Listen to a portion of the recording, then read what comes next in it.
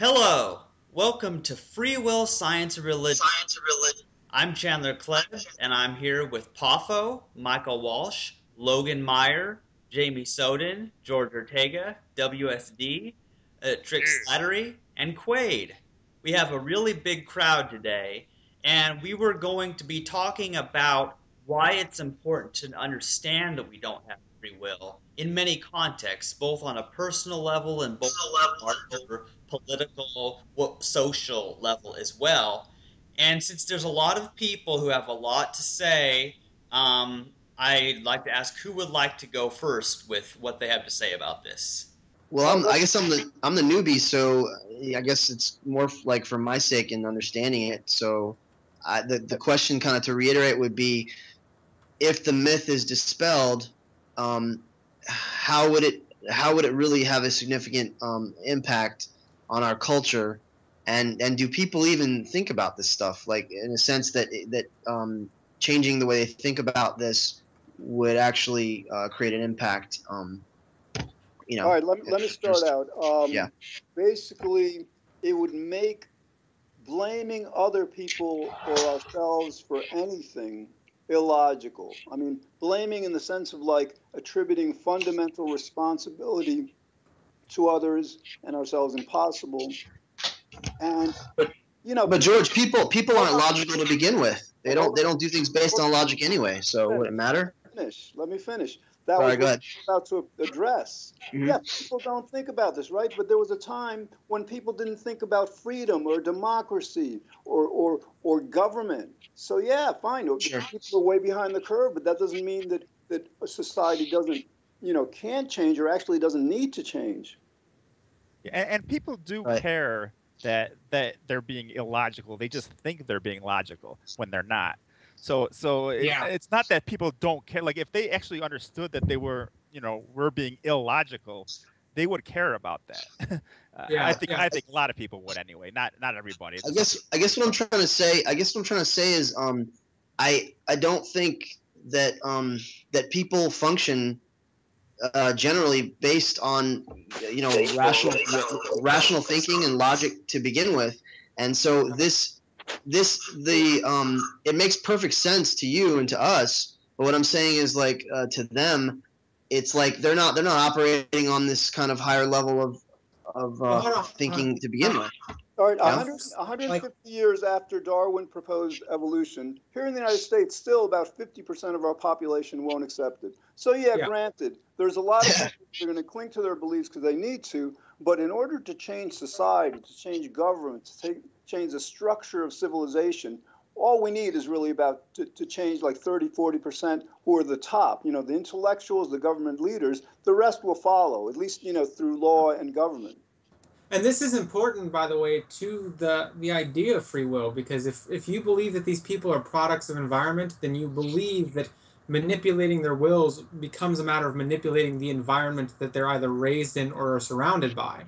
So if you want the culture to change, in the same way that that's what I was saying earlier, it's about strategy. You have to ask, like, what pieces do I have to move in order to cultivate this mindset where people recognize this thing? It's easier said than done, but that is the basic boil. That's what it comes to when you boil the concept down. But just to also go off the whole like rationality thing and logic, I think it's also important to recognize that like rationality isn't something that you have or not. It's a gradient, and everybody does it to degrees. Okay, so it's not trying to get people to like get on board with rationality. It's making sure that they understand the rules of logic. Like, how many in here can know every logical fallacy? Like everyone. Like, I know a couple. I know a few.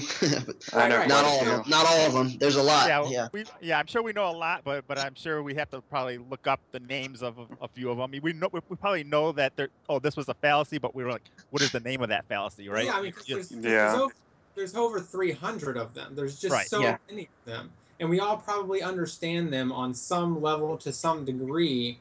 And so it really becomes about trying to make sure that they understand some of those basic fundamental rules. And some of them do, by the way. Like, this is like people have said before, like some smart people, like one of the phrases is trying to reason with somebody who has brushed off reason. That was Thomas Paine. Is like administering medicine to the dead. And then, Sam Harris has said, if people don't value logic, what logical argument are you going to give them that's going to make them value logic? Yeah, I think that's where I'm coming from. That point right there, that Sam yeah, thinking. but my response to that though is that people do though. When somebody, instead of leaving their house from like their second floor, the second story of their house, and they leave by the door, that is some level of logic. That's some level of reason. And even on a psychological state, there's this whole thing of cognitive dissonance that happens when people have two contradictory views and they understand their contradiction. There's a contradiction there between their two views that they hold. They have this dissonance that happens, and it's really psychologically problematic for people. So it's not just the fact that they might be illogical, but there's also the psychological component of being illogical that plays into it. I think that I don't think that people as a whole are just ethical enough, are concerned enough about ethics. I think people are trying to just get by. They're just trying to either occupy and entertain themselves, and they're trying to make ends meet. They're just working, trying to provide for themselves, trying to provide for their families, and then their downtime they just escape with drugs and alcohol and entertainment. And that's what I'm trying to say is I think fundamentally because of the way our society is structured, this is not a priority. Like ethics and morality is not a priority unless it's among the religious communities, and then it's all twisted with all kinds of mythology and false doctrine and all kinds of bullshit. So they're focused on ethics and morality, but they're also believing in talking snakes and still.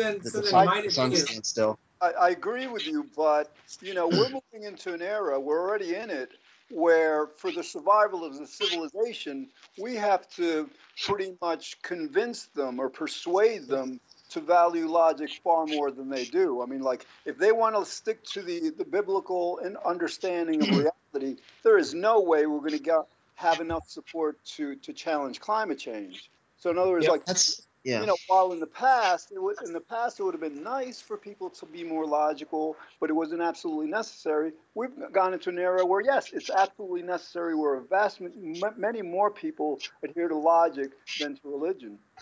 But that's what I'm saying. Oh, go ahead. Sorry. I also think there's a progression that's happening. I mean, we're 20 years ago is when we have high-speed internet first come into. Like it was just been 20 years, right? Out of all of human history, 20 years, and we have the internet now, and now people have access to information.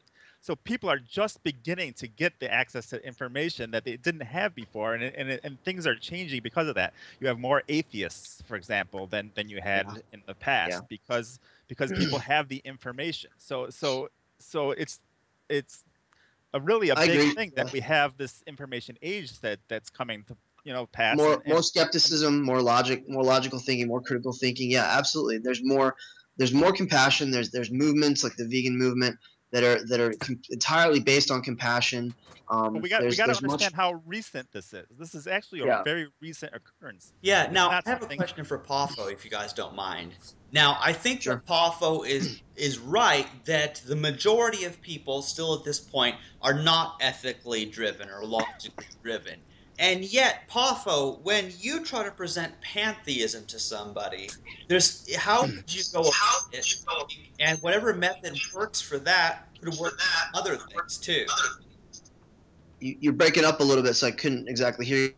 Okay. But I think you're asking, could I use the same methodology? Say that again. Yeah, whatever methodology you use when you present the ethics-based system of pantheism and all that, like whatever method works for that or any other issue can also work in other areas to motivate people to be logical and ethical somehow. Right, I agree, and that those methods are based on science, based on observation, our biology, our shared interests in in like preserving the biosphere. It all goes back to observable reality and what people's basic genuine needs are, and like meeting those needs. So basically, we're kind of moved away from the topic into the basic topic that of epistemology and people, just the base structure of people critically thinking, basically. So yeah, and that is a problem. But we're saying that once. Trick, this is important because the reason many people continue to cling to free will belief is they don't understand the benefits of, Right. of, of overcoming it. And so these benefits are part of the logic that they need to accept. In other words, you're right. People are driven by the drive to seek pleasure and avoid pain. So their logic is going to be molded by that. So we have to appeal to that basic biological drive. Yeah, exactly. Appealing to both of them, I think, is the best. You could appeal to both the logic of why we don't have free will, and at the same time, the reasoning behind why it's a better situation. Yeah, and a lot of this it's rhetoric. It's if you want, you have to. There are certain people out there, the way they speak, the way that they present themselves, the way that they dress, for whatever reason, it attracts a large number of people.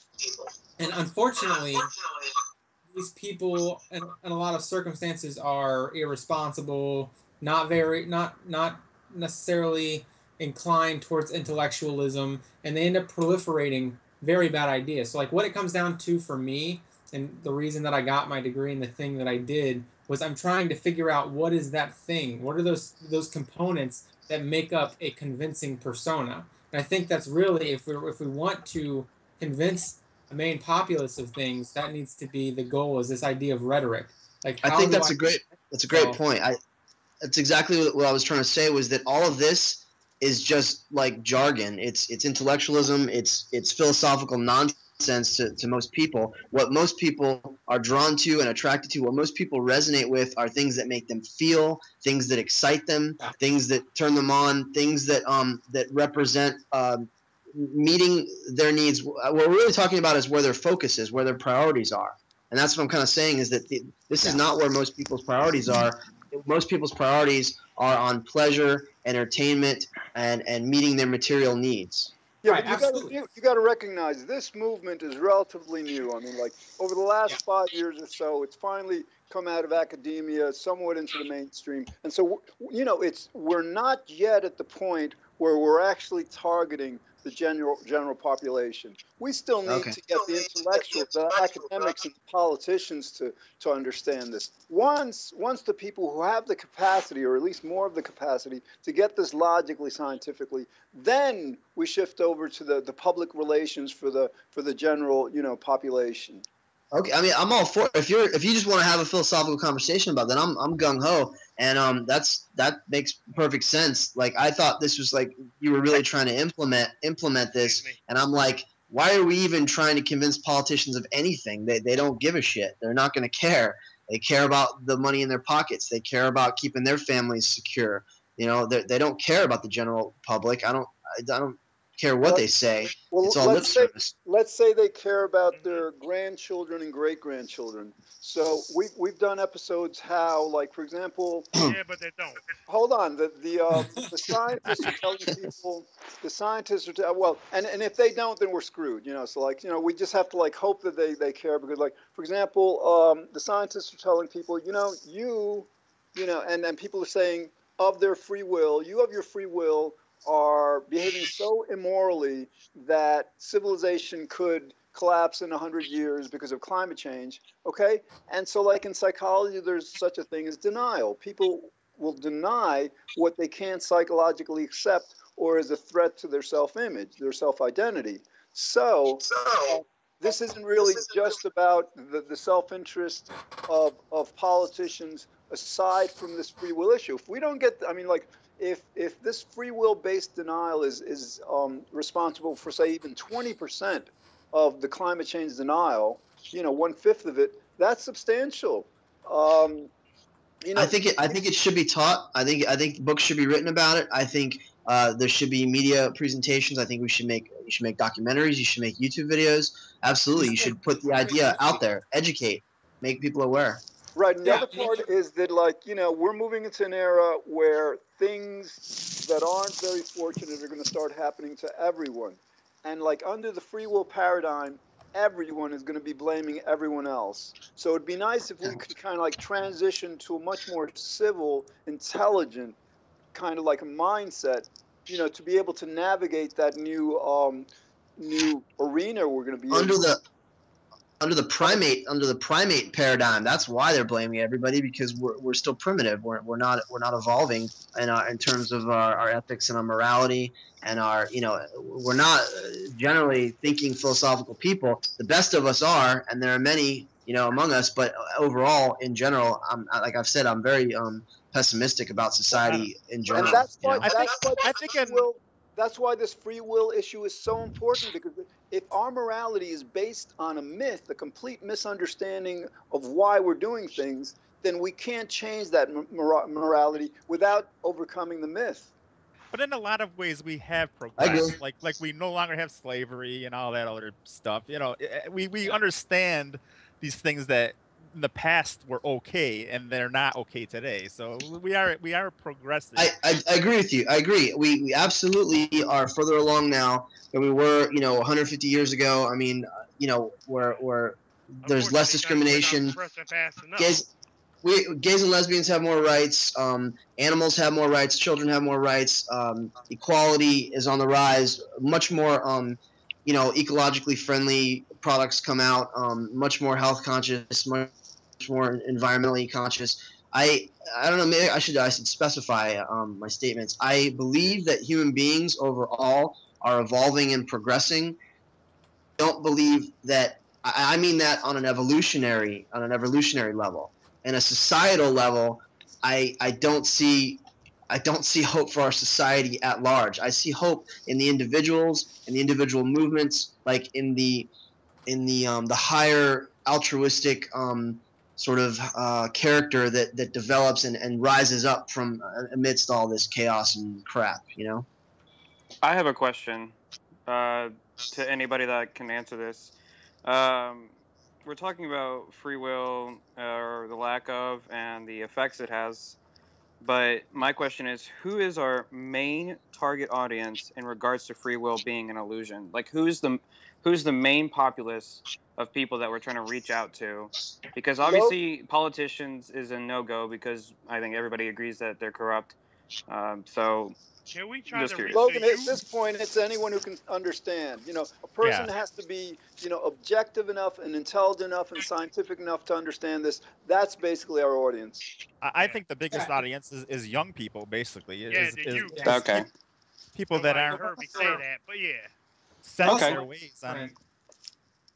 We're all different. We have our own social group, so our target audience can be whoever we are inclined to speak to or appeal to. Like for me, some people might not be interested in talking to Christians. I am. Poffo made a point which I think is valid when he was talking about you have this large population of people who don't care, right? They don't care to think about these things. But Christians, there are some out there that actually do care.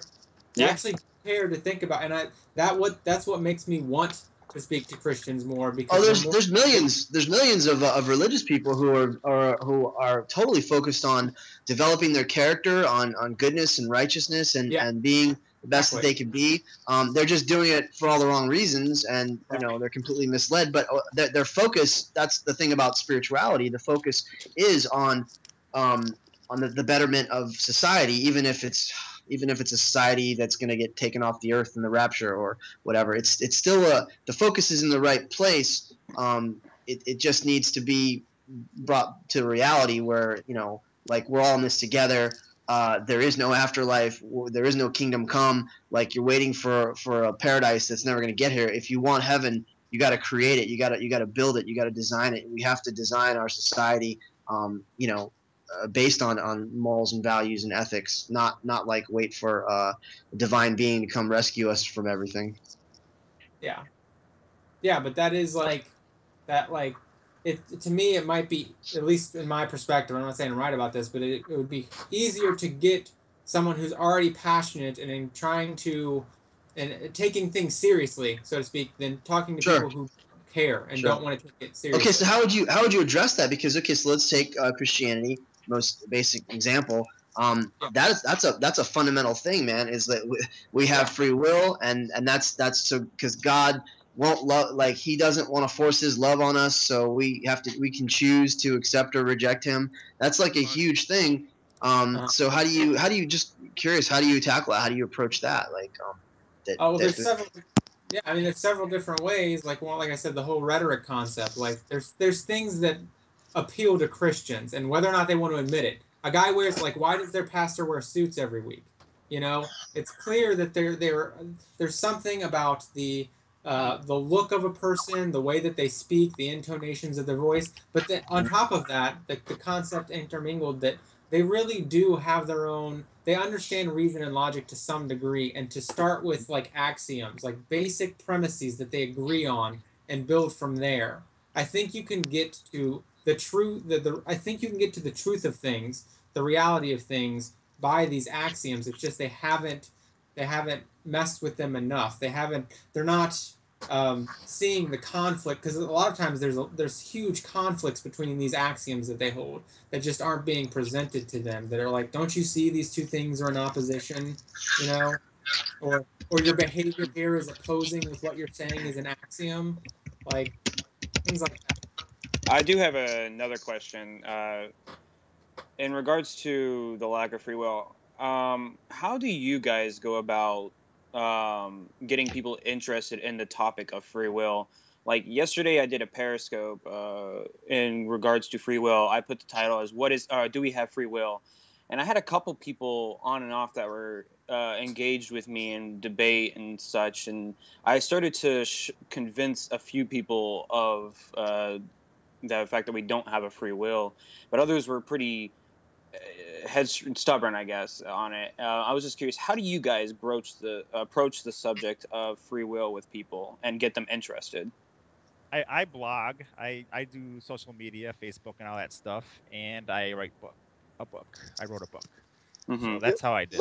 Logan, what I do is like, fortunate enough to be near Manhattan, so I created a meetup in Manhattan, based it there. And there are like 22 million people in the New York metropolitan area. Naturally, not all of them belong to Meetup, but a lot of people surf through the Meetup for groups to join. And so, like the name of that group is Exploring the Illusion of Free Will. And then my friend Nick and I, and a few of us, others of us, Mitch also now, we for the last 5 years had a TV show based in Manhattan cable. So, like, in other words, if somebody's scrolling through the TV, the Nickies are like a couple of channels away from our fortunately from our show, Free Will, and so we're going to get an hour. So a lot of this is just putting the refutation out there to get people to at least think about it and talk about it. Then the next step is like, whether they're interested enough to like read a magazine article, a book, things like that. Okay, no, that sounds great. It's just like, because a person like me, I live in Houston, Texas, a highly religious area of the United States, and it's kind of difficult to talk to religious people about the concept of free will, because when I mention free will, they think, oh, I'm talking about God, predestination. No, well, yeah, but I'm talking about in the concept of free will. It's hard to talk to them because you mentioned free will and they think, oh, you're talking about God and predestination. Here's how I understand it. And I'm like, no, I'm talking about determinism. And the scientific aspect of it, not the theological aspect to it. Everything's through the filter. They have these filters, so everything's gonna get distorted. Yeah, though you can get into the whole, omniscient God and why that's incompatible with free will as well. So.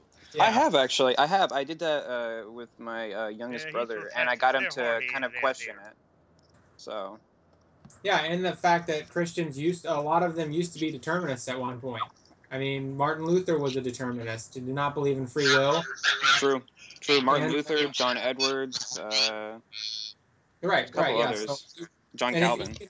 You can even like appeal to certain biblical texts, like when Jesus says, like, give them appeal to authority. Appeal to authority. It's a valid authority according to them. So. Yeah, exactly. Right. What I don't care. Like, I'm completely fine with using fallacies as long as it convinces them.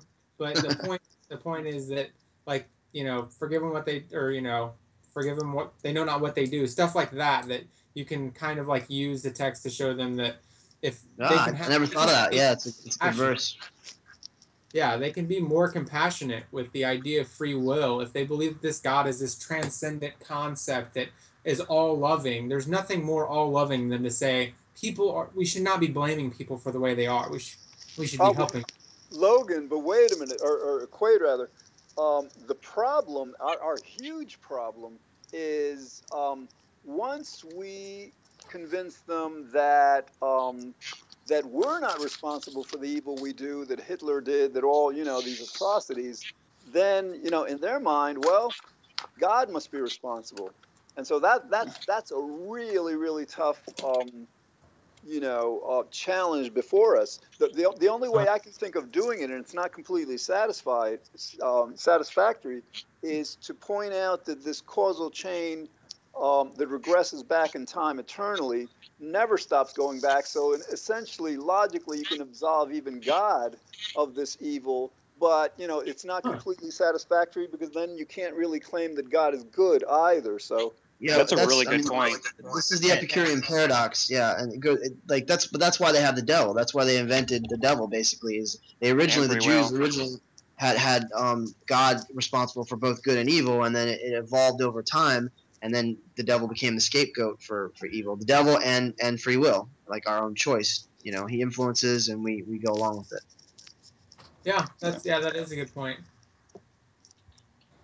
But you could also say that like maybe if we would have to change the concept of God, like maybe God wants us to forgive him. Like maybe he wants us to, in the same way that we absolve each other, of our own errors, maybe God just wants us to understand him and be like, look, guys, I didn't know what I was doing. And or maybe, and this is where I come in, maybe God is evolving. Maybe God is actually evolving, and God is learning what is good and what is bad. And actually, since nature is really our origin, and we all came from nature, and we're all products of nature. Maybe nature itself is developing morality, so you can forgive God, you can give it a break, because God's not perfected yet. God is actually evolving and becoming conscious and learning what right and wrong is through us. The problem is most religious people think that God is perfect, or they want their God to be perfect. All knowing, all powerful. Absolutely. I have a whole chapter about this in my book. It's exactly what I said, that people have these idealized notions of what the creator deity is. They've already personified it in their minds. They've already created an ideal and a standard that they that then everything has to fit, and then God can't be responsible for evil, so there must be a devil, and then although we have free will so that we make our choices, it's our own fault. God doesn't send anyone to hell. People send themselves to hell, right? See, this is why I call God an asshole. If you're gonna get him all this powerful, I'm gonna keep calling him that. I'm sorry. Don't say it to the religious person. Don't say it to the religious person. I mean, it doesn't mean anything. I'm offended. You shouldn't say that. All the time. We know that he doesn't exist, but I could definitely say the character outlined in the Old Testament and the New Testament is a complete narcissistic, maniac, insecure. The Dawkins quote of like 50 pejoratives. I love He's that. definitely the God of the Bible is definitely a genocidal maniac, as I like to call him when I talk to people about him. Or it's just the these this mentality of these kind of bigoted, chauvinistic, this tribalistic men who copied the stories and wrote them down, and that's the culture they lived in because they were less evolved at that time. Basically, God is like Donald Trump, except he kills people. Yeah. Yeah, well, God is whatever to understand the world, wasn't it? But it was a failed understanding of the world.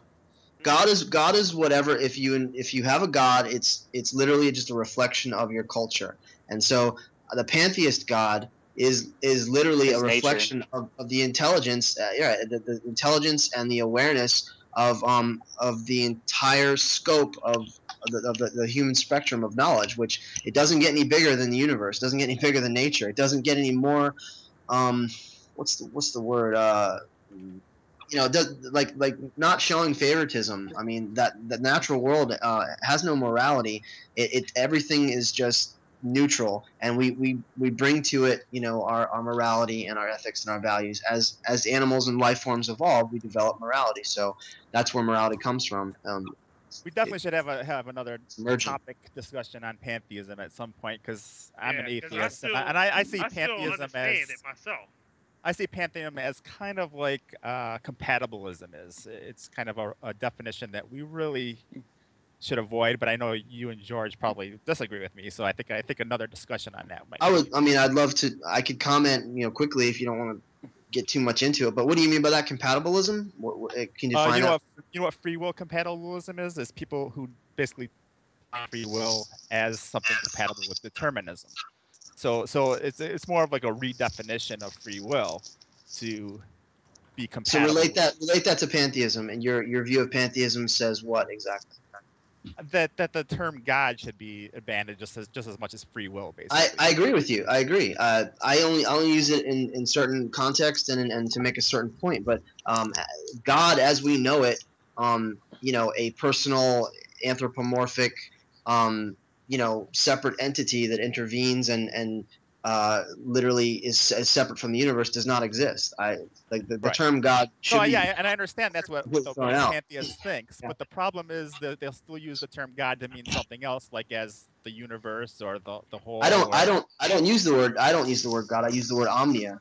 I use the word omnia, or I say nature, or I say the universe, or the life principle. Yeah. Okay. In my groups, they know where I'm coming from, so we can reference it and we can talk about it like that just for emphasis. But as I said, we need to throw out the old definition of God and update our definition of nature. Then I wouldn't call that pantheism. I'm a pantheist, and I use the word God for one reason specifically. Well, for a couple of reasons. First is, like, if God is defined as everything and what controls everything, then the term God preceded the term universe, which is also defined as what is everything and controls everything. But more importantly to me is, like, we distinguish in our lives between persons and things. In other words, we are people. We ascribe personality, personhood to ourselves and each other, and then we ascribe thingness to everything else. So in other words, like, I would prefer to see the universe as a being rather than as a thing, and so that God preserves that personhood for the whole of reality. I can understand that, and I could also see how it could be confusing to others. What was the last thing you said? I don't know anybody's names. Oh, it was just. I don't know. I'm kind of off Michael. Track here. Michael. You just mentioned something, but I was about to answer, but I can't remember now. Who, me or Michael? I'm tricked. Logan? Was it Logan? Probably not, because I didn't mention pantheism. I don't even personally care about pantheism. I think it's cool, but I don't entertain it myself. Let me just comment on George's pantheism. It does seem like he's doing what Trick said, which is a kind of compatibilistic move, in that you seem to be redefining God as something that it is not traditionally thought of, in the same way that compatibilists are redefining free will in a way that it's not traditionally thought of.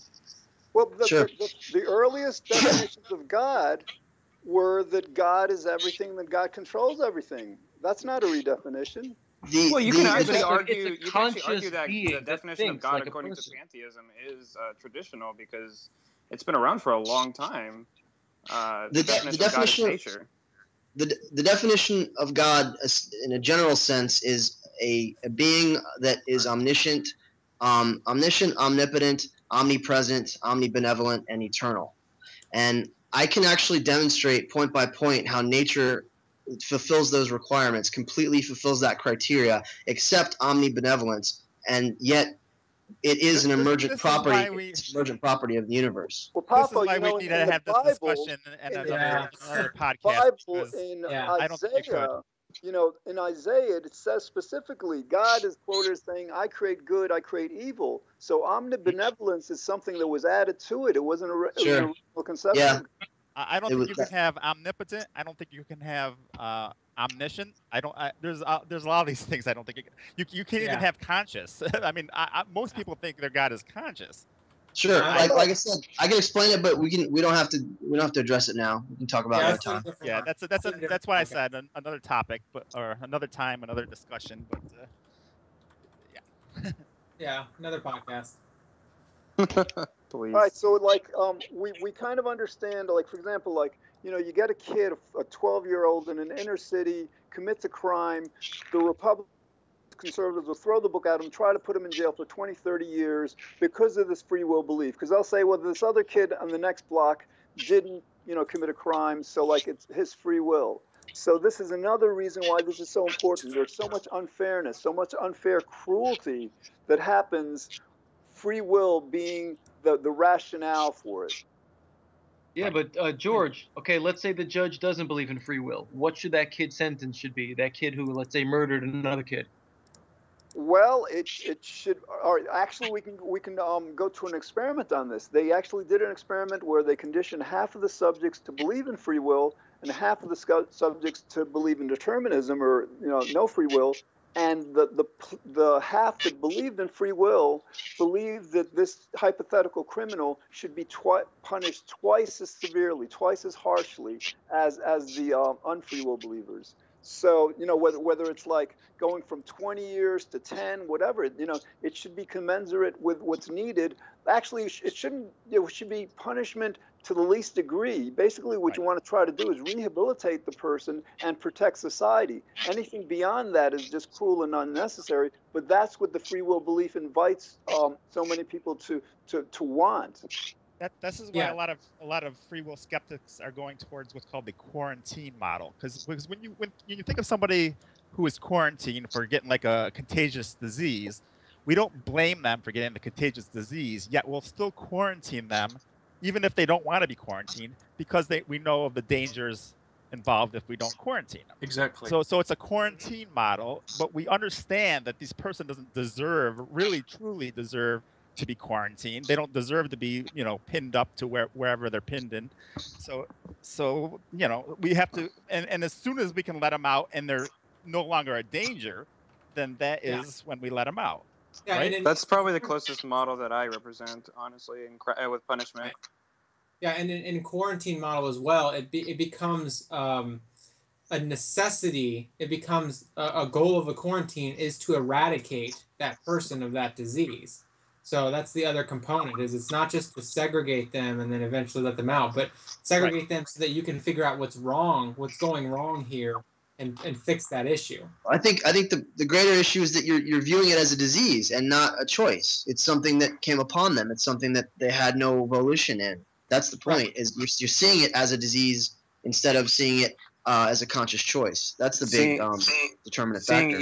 Seeing evil as a disease rather than a choice. Right. Basically.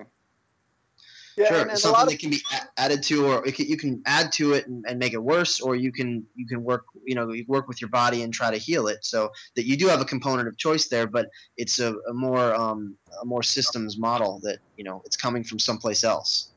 For people who believe that this kind of system is unworkable, we just point to the mental health system. Psychiatry never blames an individual for being psychotic or neurotic or psychopathic or whatever, but that individual in society and the whole medical model understands that people just can't get away doing anything, whatever they want. So we actually have a working model of an unfree will paradigm for instituting social order and rules and laws. We need to teach psychology. We need to educate people and help people understand human psychology.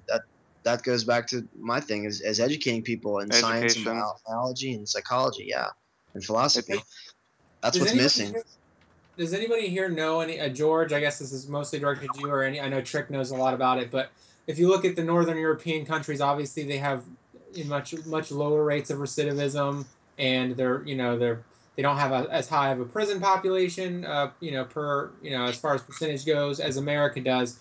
What is the free will belief up there? Does anybody know anything? I think I've asked this before, maybe, but does anybody? Because I really do. Because if you look at their prisons, they're not worried about like, oh, we can't give them this because then we're spoiling them. They give them those things, and then they go out and they're completely normal, and they behave. And so, does anybody know what they actually believe in terms of free will? You know, I I, I, don't. I guess, I'm just guessing, for example, before 200 years ago in the United States, we had a similar system. We had penitentiaries that were based on penitence. You know, somebody like, you know, had to do penitence for their sins. We had reformatories for people to be reformed. You know, so now we switched to this punitive model where they need to be punished. So I have a feeling that the Scandinavian countries still adhere to that implicit no free will model, that implicit model that says, well, you know, the devil, you know, made them do it, or something outside of them is affecting them, and that could be like removed from them or reformed or transformed. I'm having like psychological reactions every time you say it. Every time you talk about it, I hear a voice in my head, like my father's voice or something, you know, saying it's the exact opposite. You know, don't try to blame anybody. Take responsibility. You know, like every time you guys talk about it, like I can hear like these little triggers in my head just because of my cultural conditioning. Right. It's a part of the culture, you know. Yeah. It's definitely an uphill battle that we're fighting here because Big time. it's because it is culturally, imposed on people. The free will belief is something that we kind of condition ourselves, and we condition our children with, when we blame them and the way we blame people throughout our life. It's just conditioned basically that people have this freedom to have done. There's not enough of the opposite. I mean, I can't even imagine, except in the setting, in the context of like a psychiatry, like a session, like a counseling session or something, or a psychiatrist speaking to a patient. Like I can't even picture like the opposite model. You know what I'm saying? Yeah, hey, here's an example, guys. You know how with the whole gay marriage and homosexuality thing, how the debate goes on about whether being gay is a choice or not? Right. Yes, that's something we talked about today. Actually, I was in a Periscope with somebody, and somebody was on there saying, "Oh, homosexuality is like pedophilia; it's a choice or something." Yeah, it's complete ignorance and misconceptions. But that's a perfect parallel, Chandler. Yeah, Go for it. yeah, because basically in certain areas, people are beginning to understand the reasons why something is not a choice. Biological. Yeah. Yeah. Whereas like a determinist or an incompatibilist would just have to say that for the biological, but also environmental reasons why the things are not a choice. Right. Sure. Yeah. I mean, when I say biological, I mean everything that includes, environment. Nature Everything. nurture is usually what I say. Yeah. Yeah. It's all of it combined. But the idea is it's not an individual, like cognitive choice that at like any given moment we're making these choices, like without any outside or internal influence. Right. I have a question, guys. Go ahead. I've been talking with a lot of libertarians recently on politics and economic issues. And a recurring theme you hear from libertarians, and also a lot of Republicans, many of whom are libertarians, is this idea of personal responsibility when it comes to economics. Don't blame society, don't blame racism, don't blame institutions. For the most part, blame yourself for not being successful in some economic fashion. And the notion that there is no free will to a lot of libertarians is like heresy. It's like you just can't, as soon as you say that, like they leave the room. And I was wondering if any of you guys have experienced this, and if this is the case, as it seems to be, how are we going to communicate with these kinds of people on the idea of no free will? Because it's such a taboo among libertarians. And also, Mike, several months ago, we launched a campaign on this very liberal political site, Daily Coast. It's a community of bloggers, and we were doing just that. We were appealing to the liberals. We were saying, listen, this free will belief is the foundation of conservative ideology. They use it to blame the poor for being poor. They use it to basically condone, people earning billions while people are starving. So basically, we have to like appeal to like the Democratic Party and liberals to be on our side about this. Like, if they really want to convince people that we should help the poor, that we should make society fairer, you know, this is a foundation for that agenda. Hey, if Well, let me somebody's ask you this, typing, George, can you put and everyone else. Is it your possible to How, entertain any kind of notion of personal what's responsibility all? Are you guys without hearing an food? echo also? Because I'm hearing a huge yeah, echo. somebody's I'm got to hearing put an their echo, thing on so I mute. tried muting. Yeah, hit your mic on mute if you're not gonna talk. Yeah. I think All right, it's let me just ask this one more question to George. Does the whole notion of personal responsibility go out the window once someone accepts that there is no free will, such that that can never be a point you ever raise in a conversation about economics, about crime, about anything? It depends on how No, you of course, no, define no. What happens responsibility. is, Mike. What happens is like we are hardwired to seek pleasure and avoid pain. Somebody want to mute? So because of that, um, basically we respond to reward and punishment. So in other words, we need our rules, we need our laws because we don't have a free will, because we're hardwired to seek pleasure and avoid pain and respond to reward and punishment. That's the answer. We can't do away with these rules because we don't have free will. But that doesn't mean I that don't people really. are actually morally responsible in any strong sense. It's Right. more of a utilitarian sense. Well, So that doesn't that didn't really, George. That didn't really answer the question. I mean, imagine this for example. Imagine a father who fully acknowledges there is no free will. Is it ever rational or acceptable for that father to ever tell his son who doesn't clean up his room, like, son, you got to take personal responsibility for this? Or in Well, no, any context, is it ever okay to use that term to somebody? You have to take personal responsibility, given if there's no free will. okay, that's a good question, Mike. I think we have, because we're faced with the challenge of changing the language a bit. So like instead of like taking personal responsibility, maybe like we have to assume, quote unquote, assume responsibility. We're or we're taught that we're not responsible, but we kind of like take it upon ourselves to be the agent of the action that has been done, the yeah, most proximate agent. there's different contexts that you can use the word responsibility in. Like you can use it in the sense of a sense of duty, and that isn't incompatible with free will. People can causally have a sense of duty, and that's perfectly compatible. There's nothing incompatible with that. So you could say that they have a sense of responsibility.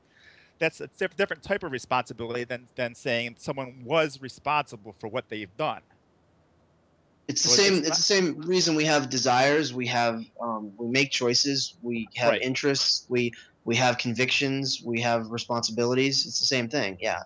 Right. So that type of responsibility, like it just as a sense of duty, isn't the type of responsibility that the free will skeptic is denying. The free will of the skeptic is denying the moral responsibility, which is a stronger, just desert type of they deserve punishment, for example, for certain things, or they deserve um, certain incentives. They actually deserve those over other people, for example. Right, because Can they're I make a? Oh, fundamentally sorry. responsible. I was just gonna say, can I make a point that could we just teach biology? Could we just teach that we're primates that are evolving, and we have a reptile brain, and we have like these big adrenal glands, and our bodies produce cortisol, a stress hormone that causes us to react and overreact and get stressed out and frustrated and be fearful. I mean, all these things tie back into the the biological reality that we're animals and that we're in the process of evolving and becoming more and more civilized and more compassionate and altruistic. So if more people accept the notion that it's not that we're flawed, we're not born sinful, we're not born with this inherited disease from imaginary ancient relatives, but we are creatures who are literally operating based on our prime directives to fight or flight or to be afraid or submit or like surrender to authority resist certain things. We're reactive. We're animals. I'm saying teach that we're animals, and that right there would be a huge because even though science and biology tells us that we are, how many people think of themselves like that? No, there's humans and then there's animals. That's how everybody thinks. We're separated. This goes back to Judeo-Christian concepts.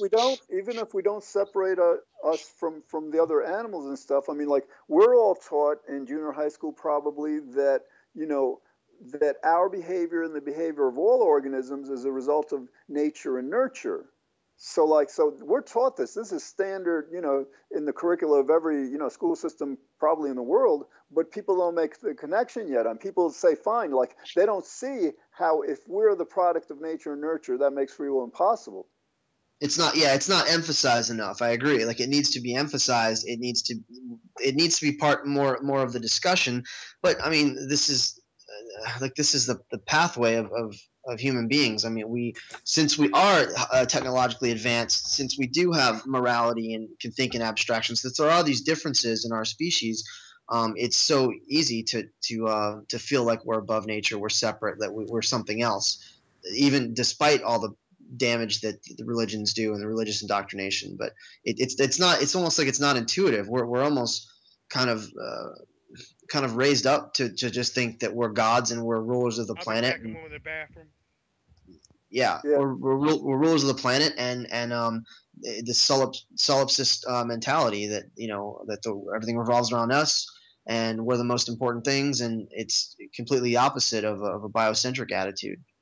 Right. Yeah, all right, so we've been exploring the benefits, like, relative to society. We can also, present the argument to the population that your personal life, our personal lives, are going to improve vastly without this free will belief. For example, like, once it becomes illogical to blame our friends, our family, people with whom we come into contact for everything, and it becomes just as illogical to blame ourselves, I'm telling you, there's going to be so much less anger in the world, so much more understanding and compassion and civility, on a personal level, outside, on a level, like, more personal than societal. Yeah. What if we actually? Sorry, go ahead. On the note of what we teach in education, we teach, biology and these things, and we say that things, are nature versus nurture, and those things are taught. But what's not taught a lot in schools, at least not in my schools, and even I went to a poorer district and then I went to a wealthier district, and neither one taught it, was philosophy.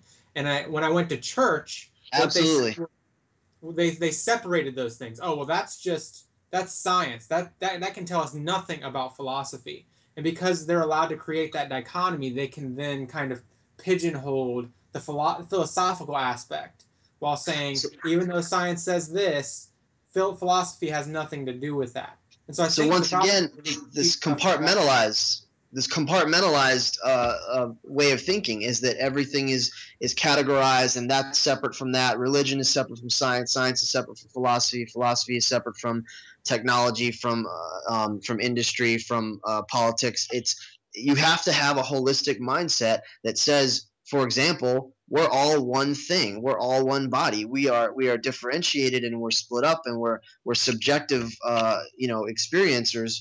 But at the same time, everything I do affects everything else, and everything you do affects me. If we teach this interconnectedness, which is like foundational in pantheism, we teach that, and it has the same effect.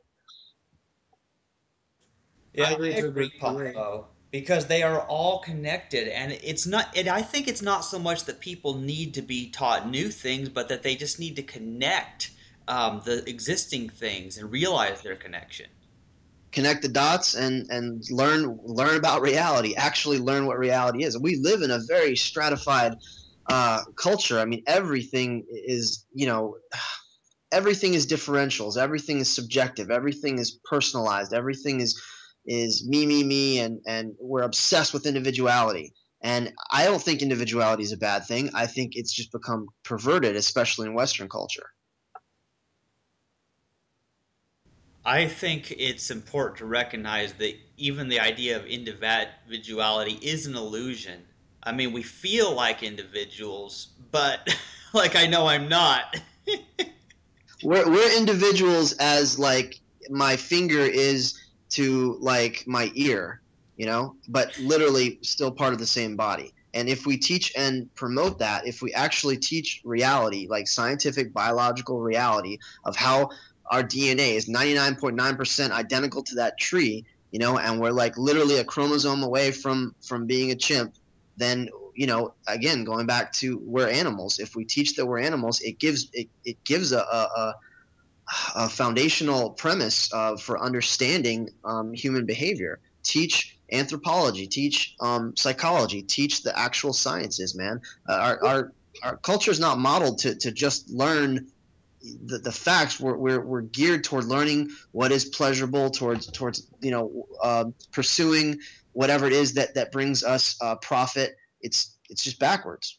You know, this free will belief is so ingrained in us that I don't know if it's a majority, but a large percentage of psychologists, biologists, and anthropologists, both hard and social scientists, are going to continue to believe in free will. I mean, they do. Like, you've seen Psychology Today articles, you know, arguing for free will. The American Medical Association, their ethics journal, you know, argues for free will. I mean, it's insane, but that's how pervasive and strong this illusion is.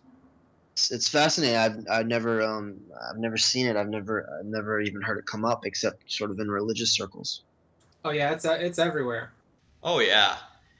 Yeah, but yeah, like we were talking about, like, I agreed with what Poffo was saying about, you know, teach biology, teach that we are animals. And while I fully agree with that and think it leads to more people going vegan, the problem is the resistance to it. Like, you know, so many Christians, like even my mom, like, they can't stand the idea of evolution. It's like, well, I believe in God, therefore evolution's false. And it comes from, Chandler, it comes from this false dichotomy. It comes from, first of all, thinking that if you believe in evolution, if you believe that you're an animal, that means you're made of pond scum.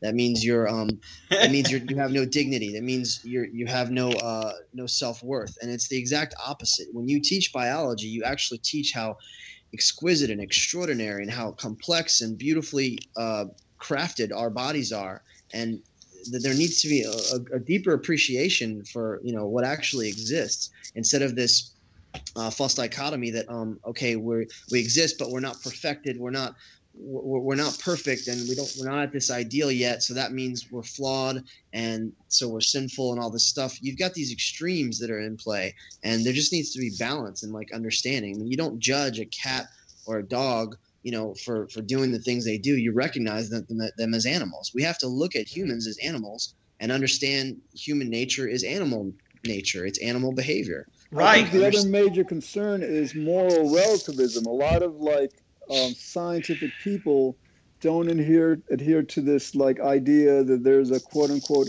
absolute morality. You know, so people would prefer to believe that life is good, that there is goodness, and to a lot of people's minds, you know, that requires a divinity. They don't understand how like goodness is defined as what creates happiness, and you know that the world is, you know, contains both good and bad. And that's another thing, again, getting back to that, you know, the challenge is like to get people to accept that no, the world is not completely good. I mean, they should understand that anyhow, but like that that fundamentally, I mean, you know, I'm not even sure how to say this, because like, you know, can we define a secular scientific world as good? I believe that we can, because of the path that evolution has, where evolution has taken us, that we have become more and more sentient, sapient, higher evolved, more self-aware, more altruistic. I mean, that is the path of highly evolved organisms. We become, you know, more cognizant of our surroundings, of the impact we have on the environment, on each other. Absolutely. It's not that it's out there floating somewhere in the ether that good and evil and right and wrong is out there. It's an emergent property of nature itself. Like nature, through living organisms, is developing the sense of morality, specifically through human beings. So we're definitely not there yet. I mean, obviously we have, you know, slaughterhouses filled with animals that yeah, it's ridiculous, right? So and obviously the evolutionary process itself is a horrible process. It's gradual. Now. it's very stop and go, start and stop. I mean, many species have died out. You know, there's dead ends everywhere, but life continues on in some form or another, and there is always a sort of there's a penchant toward greater and greater levels of consciousness. That's the point. So there is a force of good. It's just also, I mean, it's also counteracted with nature itself. There are also forces, because every other living animal is also trying to survive and trying to eat and trying to fulfill its own prime directives of survival, so that they can become a threat to us, bacteria and other organisms and other things that want to kill you. So it's just nature at different levels is evolving and just trying to survive. And that's why they're essentially is good and evil. That's why humans are evil, because they're literally just following their own sort of biological imperatives, and they've not yet developed self-control and discipline and things like that, you know? Poffo, you said something. I see the evolution of life as something more harmful than of the good, I guess. I see the good. What do you mean? I see the evolution of life in general causes way more harm than the latter. That's fascinating. You see, actually, I mean, most scientists see evolution as a random blind process, which it is. But the I'm result, saying causes. It is a random blind process. Yeah. So it's a dumb process that leads to more harm than good, is what I would say. Explain. In nature, for example, in the animal kingdom, there's animals that are dying of starvation. There are animals that are eaten alive daily, every second of every, you know. It's the worst nightmare. Let's examine this. In terms of the animal kingdom, right? Let's say an animal lives 100 days, right? And in 5 minutes, you know, it's a gazelle, right? And a gazelle is attacked by a lion, you know, devoured or whatever. There might be pain for 5 minutes and stuff. So but for those, you know, the most of those 100 days, it seems that animal was enjoying their life. I disagree. They're probably starving. There's a big chance they're starving. They probably have insect infestations. They're probably enduring the extreme heat or extreme cold. Okay. William, I agree with you, but you just proved my point, and you disproved your point, because in human societies, we don't have to suffer as much because we've evolved. In human societies, we've developed medicines, and we can utilize, right, you know. But we're also have double the amount of animals within, you know, that we're keeping in captivity in horrible conditions. This is what happens that override any pleasure that us humans will ever get. This is what happens when you have a species that ends up becoming the dominant species. We're at the top of the food chain. We're basically the apex predator. The apex predator that is basically oppressing and now industrialized our production of food. But humans, the 7 billion humans on the planet pale in comparison to the trillions of animals that are on the planet. Yeah, but like, for example, you got to understand, we got to start. All right, the Earth has been around what, 4.5 billion years or so, but good and evil, pain and pleasure have only been around 300 million years. Okay, you know, apparently that what I've heard is sentience, you know, started with the decapods, the crustaceans, you know, lobsters and stuff. So in other words, like the vast majority of life are bacteria and viruses and all, you know, these microorganisms that, you know, I'm not sure we can ascribe. No, I'm talking about sentient life. Like I wanted to get. But Trick, wait a minute, Trick. I mean, like, where's your evidence that, for example, the life of birds and of beavers and of wolves and all that stuff in the wild it's more painful than pleasant? I don't see that evidence. Because they're constantly in. Okay, let's look at weather, for example. They constantly have to endure freezing cold or hot temperatures. But they may not feel the way we do. Oh, come on! They have a central nervous system. I really want to address this. Because those deers, man, in the winter, they have to be fucking cold. No, for example, like 10,000 years ago, we didn't have like indoor heating and stuff like that. And I have a feeling that our ancestors were much hardier than we are. that it didn't get to them as much. I don't think say so. that animals absolutely have it so extremely difficult, and life is so hard, and everything is a struggle, and it's just a brutal, fight for competition, for mating rights, for food resources. I absolutely agree with you, but at the same time, you are judging the animal kingdom, which we are a part, but you are judging non-human organisms based on human constructs of pleasure and pain. So you're projecting, oh my God, it's so harsh for them. They actually don't know anything else. They don't know any different. They will always try and survive and experience pleasure, and they do. And all life forms. Yeah, of course. All life forms will try to survive. But that doesn't mean that they're enjoying life. That doesn't mean that life is something that is pleasurable to it. You've never seen. I don't know. My dog seems to have a lot of pleasure. So. You've never seen bears frolicking or lions or animals?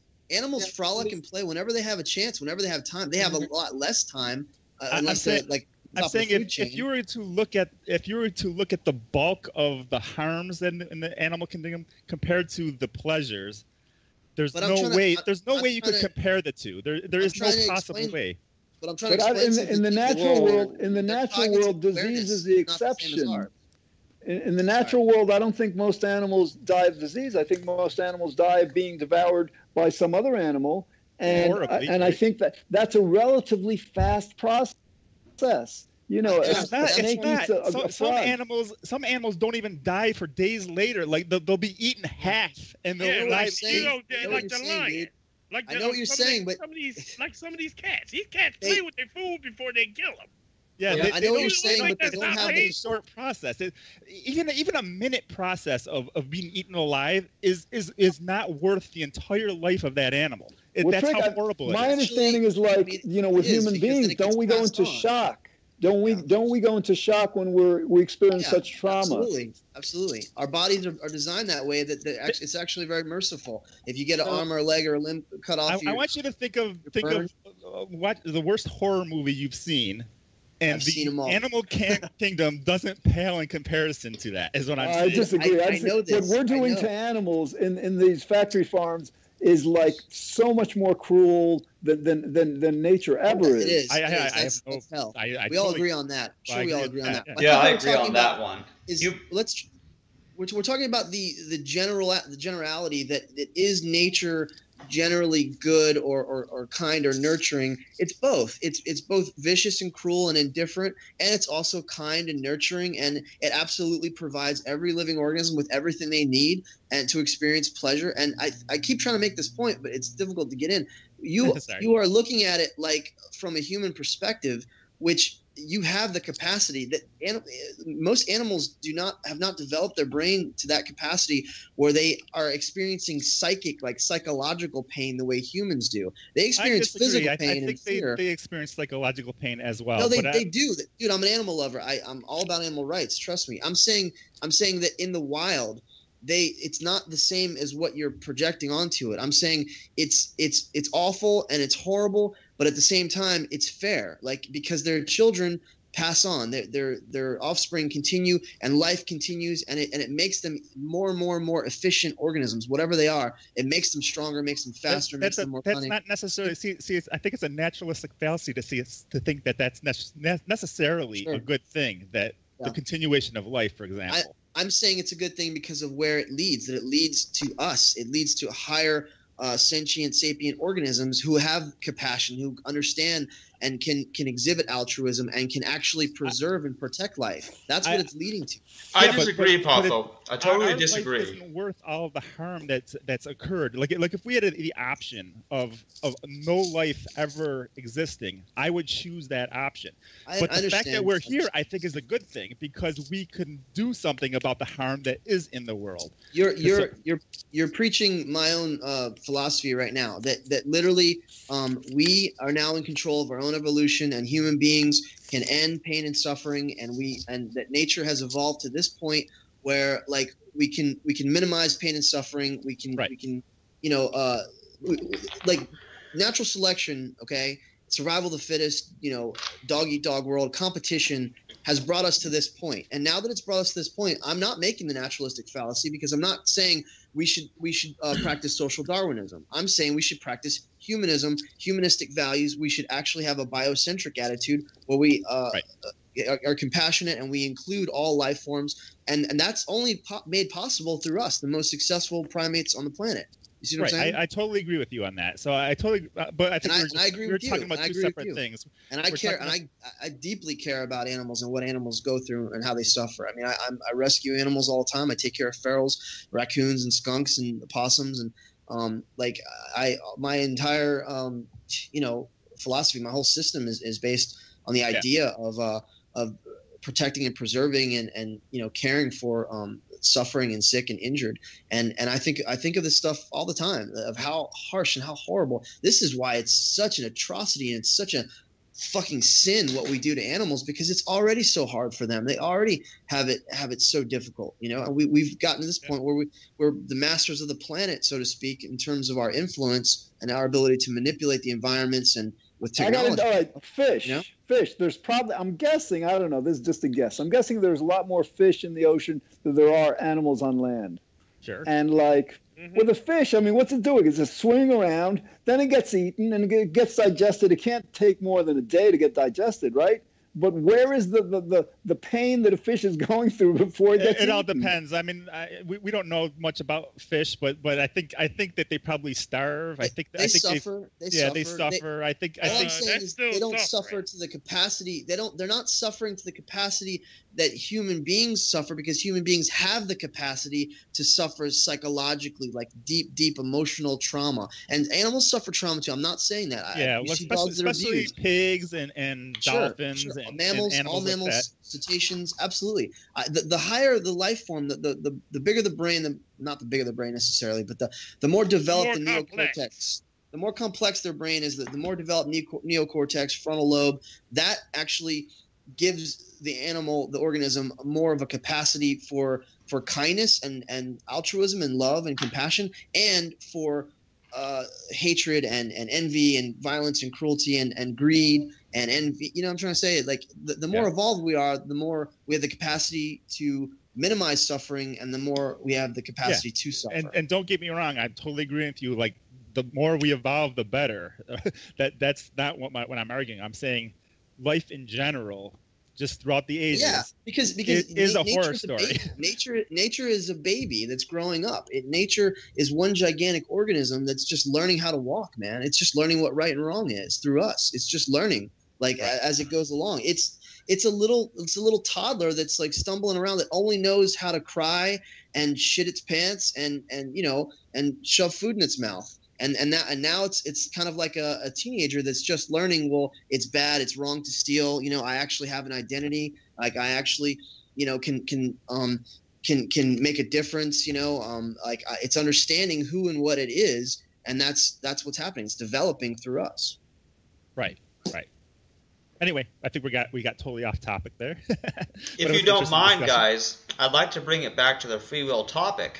Because to the extent that we understand that we don't have a free will, we won't blame ourselves for what we've been doing to those animals. Right. Well, then that invites the question, because this is somewhat theological. Because what I use to try to get people to be kinder is recognizing that 80-90% of people, at least here in the United States, believe in God or a higher power. I try to make the argument, listen, if you believe that stuff and we're torturing these animals, what goes around comes around. So the question I want to pose to you guys is there a naturalistic justice?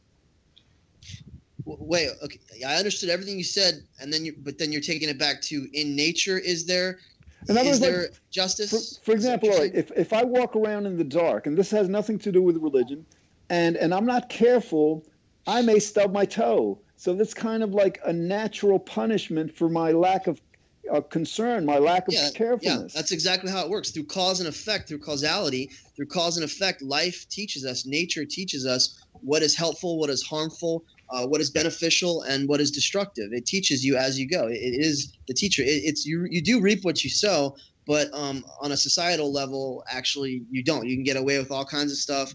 The rich prosper, and the poor and the unfortunate. There's no real karma, I guess. No, I don't believe in karma at all. I believe in cause and effect. That's it. Right. And you can learn from cause and effect, and you can learn lessons through consequences. It's all about consequence. Consequences actually are the basis for morality. We learn morality through suffering, through experiencing, good and bad, and the whole experience of life. So you're saying that in order to get the world to become vegan, for example, then it has to be appeal to their physical health. That to the extent that you stop eating these animals. Many reasons. Appeal to the health. Do exactly what it's doing. Appeal to our sense of compassion, our sympathetic neurons, to show that we are animals. All life forms are in a sense equal in their goes right back to what we're saying, their capacity to suffer, to experience things. And that if we are all one organism, if we are all united and interconnected, and if we are all interdependent on each other, then we are killing ourselves. We're killing our own humanity when we kill and murder and rape and torture, whether it's human or non-human life. We are completely stifling our own evolution, and we're going backwards. We're harming ourselves as long as we engage in empathy and apathy, apathetic behavior, and selfishness and greed. But how does the individual understand that? The average individual isn't philosophical. They're basically saying, "Oh no, I eat this animal, I win, they lose, I feel great." Right. Well, that's exactly what happens in the wild with dominant organisms that are, like I said, at the top of the food chain. So it has to do with the development of our awareness. Okay, of our place in the grand scheme of things, that we are not at the top, we are not superior, we are superior, and we are more influential in some ways, but in other ways, viruses, mosquitoes, bacteria are more successful than us in many ways. But you do have to appeal to empathy, like people that aren't. If someone is a psychopath and doesn't have that empathetic part of the brain, then there's nothing you can say to them that they're going to make them care that they're hurting animals. They have to be quarantined. They have to be removed. They have to be taken out of the equation and so those people have to be quarantined, and the others we have to appeal to their empathy, which I think is the large majority. I think you can appeal to their empathy, their intelligence, their emotions. You just spend a day, watch Earthlings, watch Cowspiracy, Knives, Forks Over Knives, watch Food Inc., and literally it will change your entire perspective overnight. I've seen all three of those movies. Documentaries. Yeah, I think a lot of us has seen them all. So I've been a vegan for 10 years, so I hear you. Yeah, it's awareness, man. It's all about raising awareness and recognizing that we are all in this together. That's what we have to. We're not isolated. That this is not an isolated system. We don't live on an island. Maybe it was that way for a while. We only extended our love and our compassion, our acceptance to our tribe, our immediate tribes. But now we are a global. We're a global community. Now a lot of vegans they say, oh, you know what, all animals should be free, but I still say that the suffering in the wild is just as important as the suffering. It's a very interesting point. I've thought about this. When we cover these topics, just so you guys know, there's not one aspect of this that I've not written about or talked about at some point. I'm not bragging. I'm just saying this is exactly where my focus is. So on that subject, I actually believe that down the road, and I'm talking maybe millions of years, I believe that if we make it, I believe it's our job to end all pain and suffering. It's a very simple process. Take this example and then just extrapolate and project it into the future. If I raise an animal that's normally in the wild would be a predator, would be a carnivore, and I raise him in my house, and I essentially grow meat for him, or produce whatever, if it's a plant-based or whatever, and they have no need to hunt or be competitive or whatever. They will essentially be docile, and that their instincts will still come into play. But you see these bonds that trainers have with bears, with wolves, with lions. They will their natural instinct their predatory instinct will get suppressed, and other aspects of their personality, the other parts where they play and they're frolic and they're loving, that will start to take over. So what I'm trying to say is, we as a superior species, in the way that we are superior, we actually have the ability to completely end all death, all pain and suffering, all harm. We can regulate populations. We can separate animals. We can help other animals evolve to the same level that we're at. And Poffo, I mean, like, vision. If you just consider the oceans, the animals in the oceans, I'm not sure. The only way we could do that with, like, for example, fish is to genetically modify them. Because, and in terms of, like, life in general, that is the problem. We evolved pain unnecessarily. Pain is a messenger that something needs to be addressed. There's a danger to us, our physical body, whatever. Right. That messenger did not have to evolve in a way that necessitates the experience of pain. It's very interesting. We talked about that last week. Yeah. Yeah. So in other words, like, evolutionarily, it may take several million years or 100 million, but like, it could be that maybe the Earth has experienced numerous extinction level events. Right. So all it takes is one huge comet to send us back to, like, paramecium, and to re-evolve in a way that, like, that we experience just pleasure and no pain. It's interesting. I want to understand that better. Like, so you mean physical pain, psychic pain, all forms of pain? Both, yeah, because think about it. Both physical and psychic pain serve as messengers to the system to protect the system. But theoretically, there's no reason why that messenger has to hurt. Only if we are structured in a society and we're kind of, like, protected from danger and from harm and stuff like that. Like we absolutely need it, is what I'm trying to say. In other words, I put my hand on a hot stove, right? Instead of it saying, ouch, let me take it off, it could say, wow, it feels so great to pull it up really fast.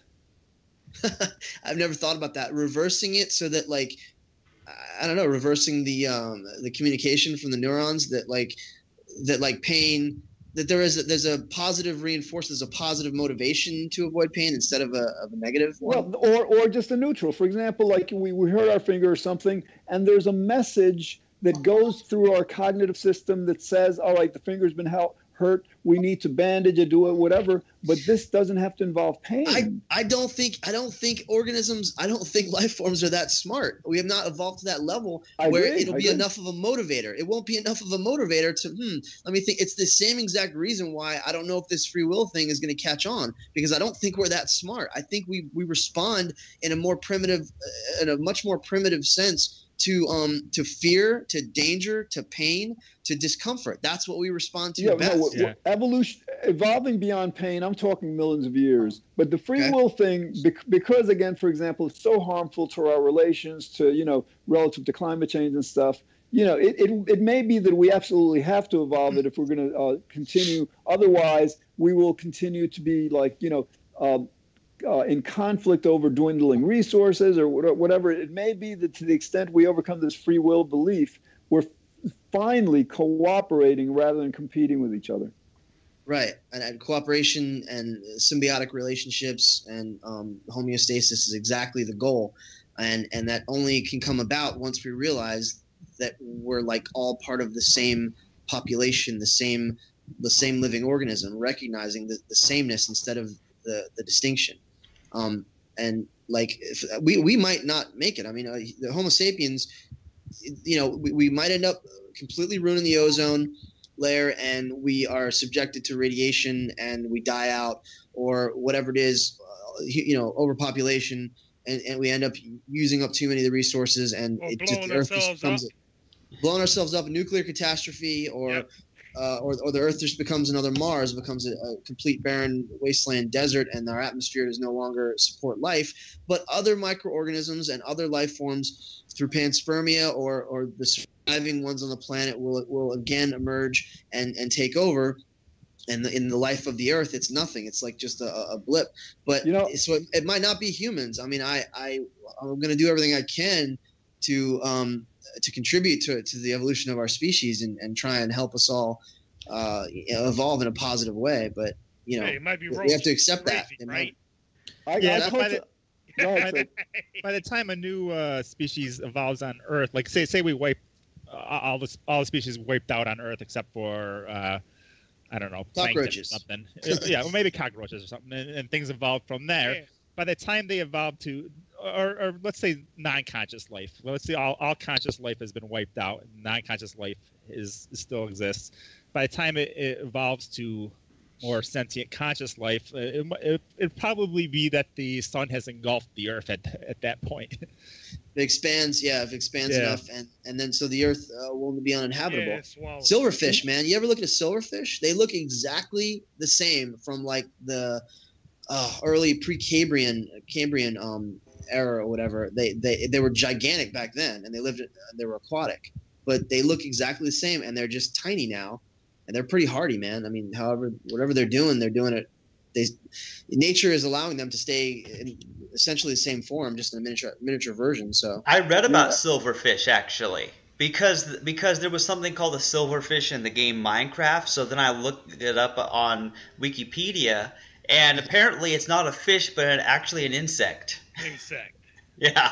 I'm talking about the insect. That's what I'm talking about. I know, but I just think it's cool to clarify that it's not actually a fish, but an insect. It's an arthropod. Yeah. You know, guys, what we're talking about fundamentally with all of this is increasing pleasure, reducing pain, increasing happiness, and all. And relative to that, you know, I cultivate. You know, I'm a pantheist in the traditional sense that, you know, I am a theist. I attribute consciousness and intelligence to the universe, and another belief that it's a belief, you know, I can't begin to provide evidence for it, whatever. I mean, there's anecdotal stuff and all, but I benefit, or it pleases me more to believe that we do not end with our life, that, you know, we're part of this one and we continue eternally. And the reason I do this is, like, you know, all this we're talking about, fine, we let's say we perfect, you know, we get rid of all pain on the planet, right? But consider, for example, like the life of an average person. Let's say at the time, let's say we increase it to 1,000 years. Each person's living 1,000 years, but then you've got like 14 billion years that the person didn't exist, and a gazillion years that, you know, in the future that they won't exist. So in other words, like, from this vast universal perspective relative to time, it really doesn't matter what we do or what we don't do, how we succeed or we don't. And so hold on. Relative to that, it's pleasing to believe that that we exist, because otherwise, fine, like for our personal lives, let's say we make them perfect, completely perfect, and we live 100 years.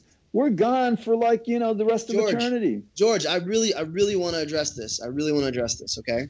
I understand exactly why you appeal to an afterlife, because it's the concept. And please just let me finish explaining this. It's the concept that our lives are temporary. It's the impermanence of existence, that it almost seems futile. Doesn't matter how long we live. That's what you're saying, basically, that if we're going to die, if we still end up as worm food, then it all kind of seems pointless. But this is why I disagree. I don't believe in an afterlife because there's not enough evidence, for one. I don't believe that our consciousness continues in the same coherent form. But life itself is eternal, and life continues to evolve and sort of reincarnate in a biological way of reincarnation.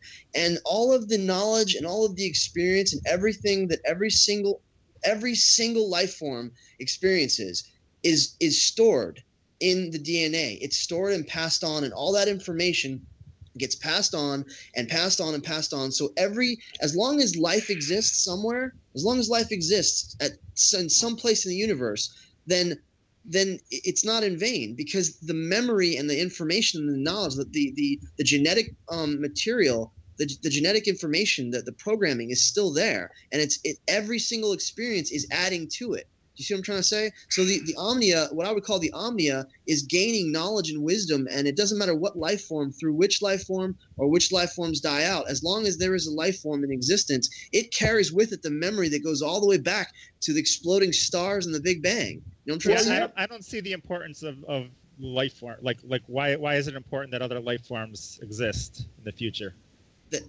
It's important because I'm saying it's important because that's exactly what the universe has allowed and created. It wouldn't not be. Well, wasn't the important, universe, it wouldn't exist. there was, like in the past, there was no life forms. There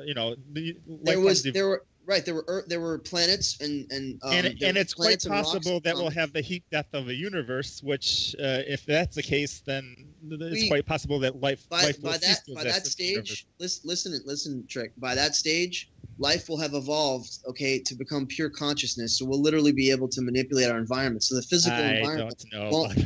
That's exactly what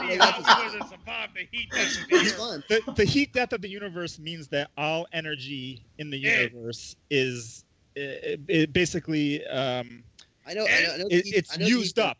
Once you use up all the energy in the universe, there's nothing that consciousness can hold on to.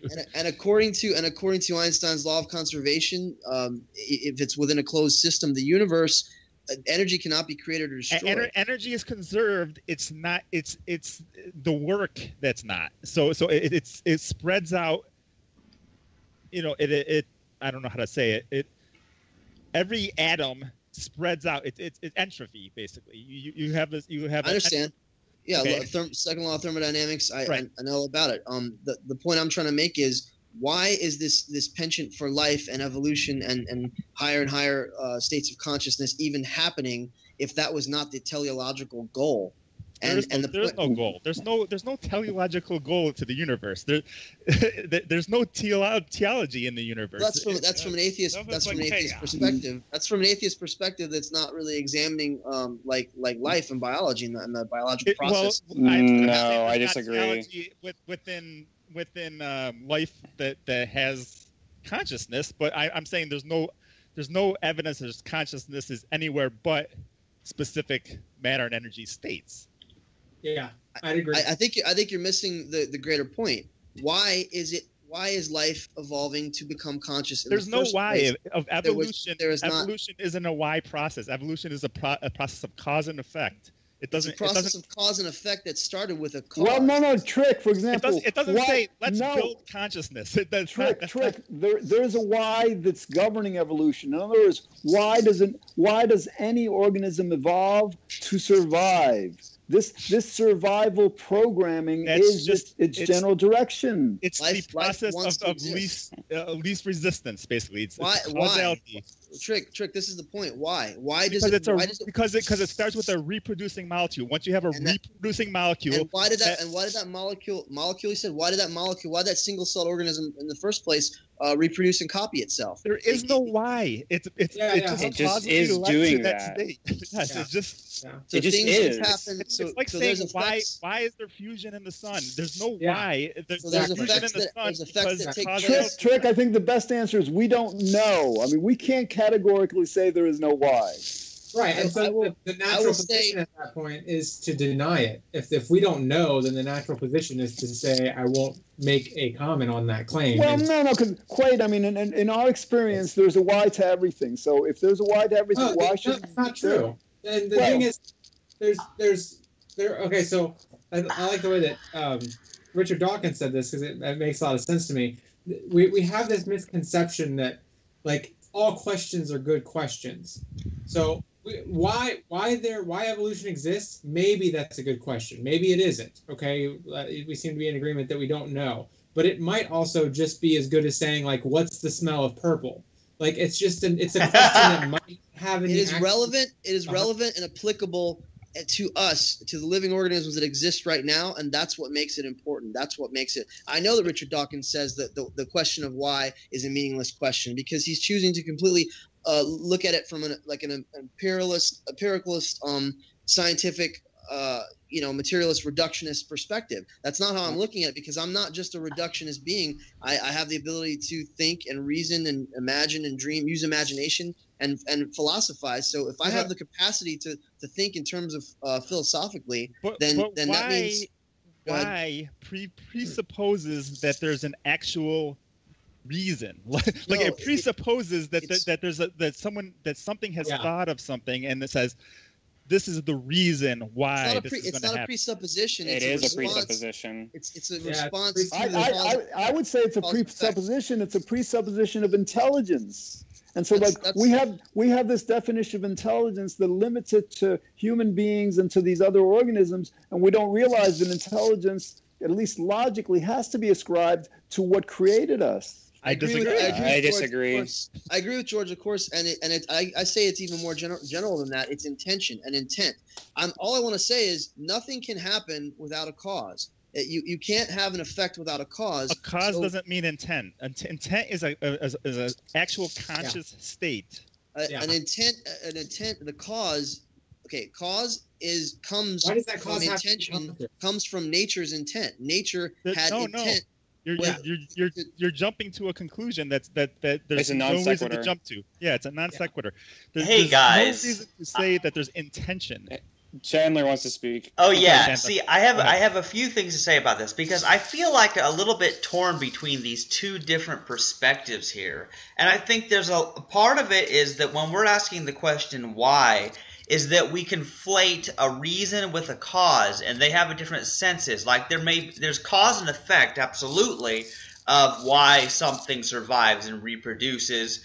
But is there a reason? Like, is there a well thought out intention? And there's a distinction there that I think is definitely something that's going to require future longer discussions, which I'm sure we'll have this discussion. Chandler, in quantum mechanics, some physicists say, well, we can't find a cause for a certain phenomenon, so we're going to conclude it doesn't have a cause. So in other words, to say there is no intent is to say we can't find an intent, so there is no intent.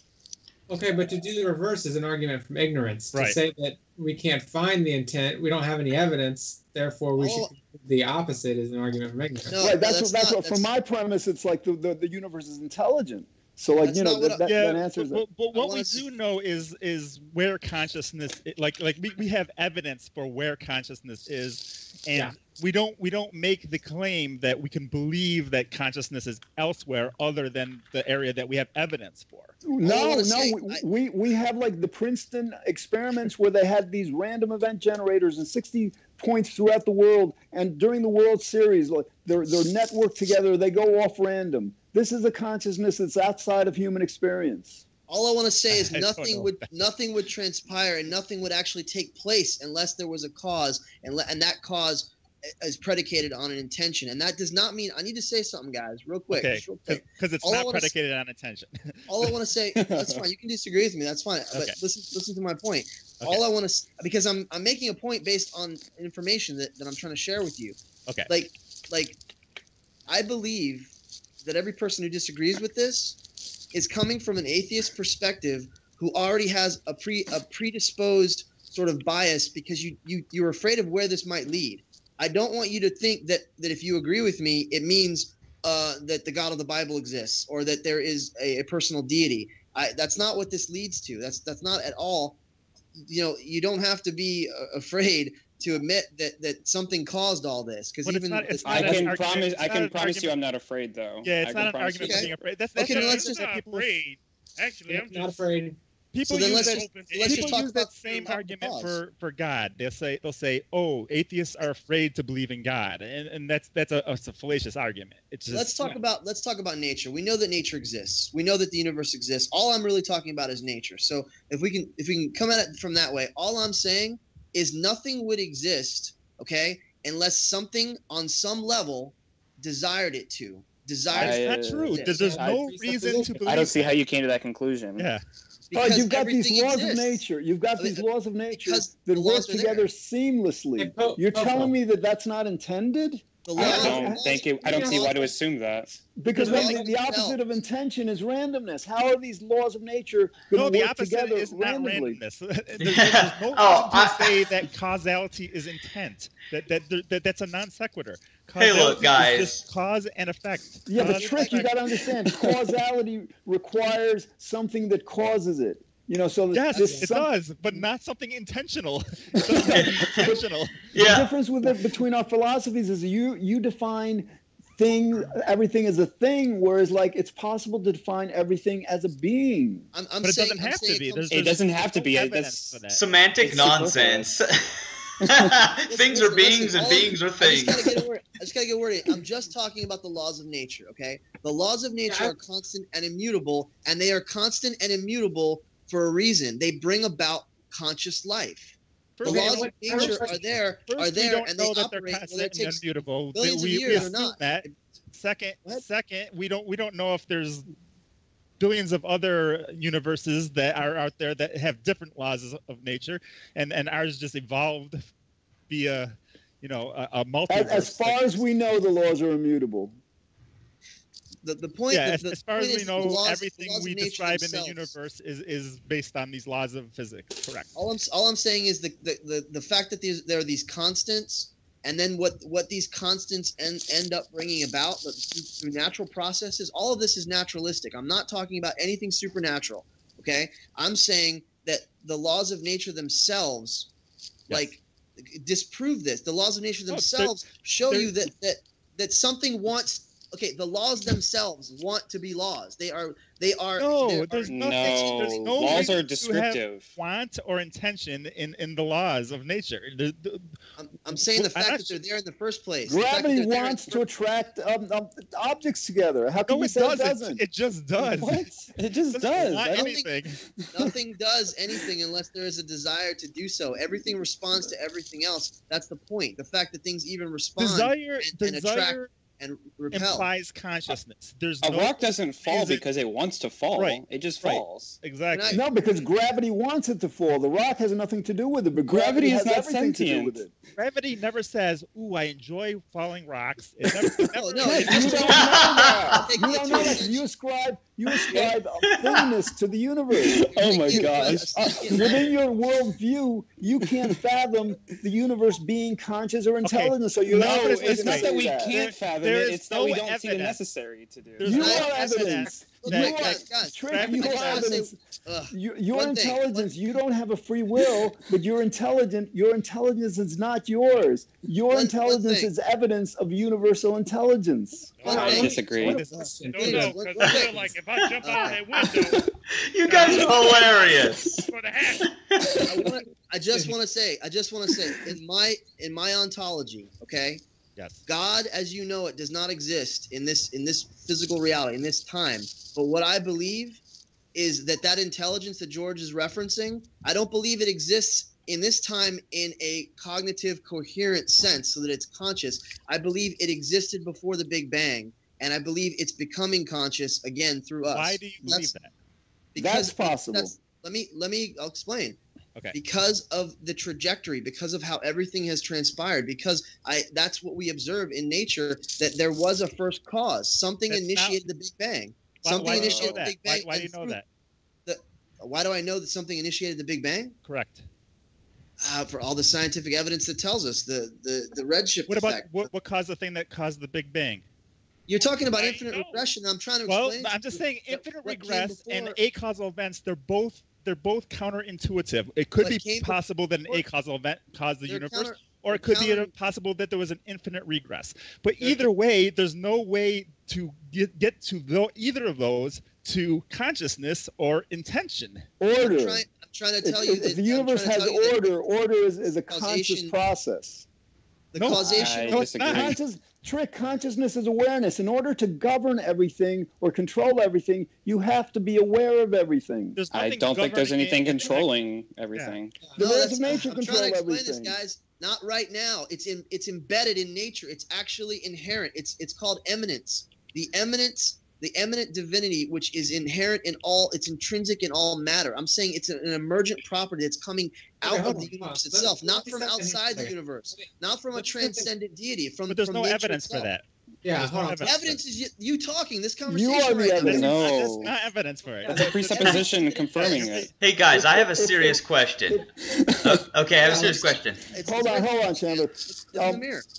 Trick, you are expressing intelligence, yet you don't have a free will, so that intelligence is not yours. You have to ascribe it to whatever is causing you to say what you say. I don't have to ascribe it to anything. It's ascribed to a causal process that leads to a brain state that causes. But the causal process, Trick, like, it has something as it's like, all right, fine, we have to agree that, what we're talking about essentially transcends logic in terms of the infinite regress, right? But if we're going to go to some kind of logical conclusion, you have to conclude that your actions, since they're not your own, are causally determined by something. Yes, they're causally determined by something, not something with intent, not something with consciousness. There's no reason to think that. I want to specify. This consciousness doesn't know how it's going to transpire. It doesn't know how evolution is going to turn out. It's unconscious right now. That's the point. It doesn't have anything pre-planned. That it can't be intent. The only thing that it wanted was to experience life, which is what life is doing. No, you're saying want. You're using the word want, and there's. Oh, sorry. Go ahead, Logan. We're talking. When we say consciousness, we are talking about humans.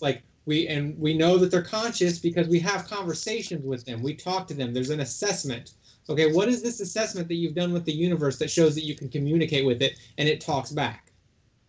On every level, on every scale, as I interact with other matter, I'm trying to explain it.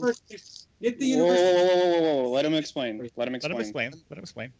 Hey guys, I see that you've reached an interesting point of disagreement here, and here's the deal. I'm supposed to get ready for bed, so here's what my plan is, okay? How about I just mute my mic and then let you guys finish while I'll be taking my shower, finishing, eating, whatever I need to do, and then one of you guys can close out the episode, and I'll find out what happened later. Okay. I'm cool. I'm cool with that, but I don't know what to say. Who knows what to say? I don't.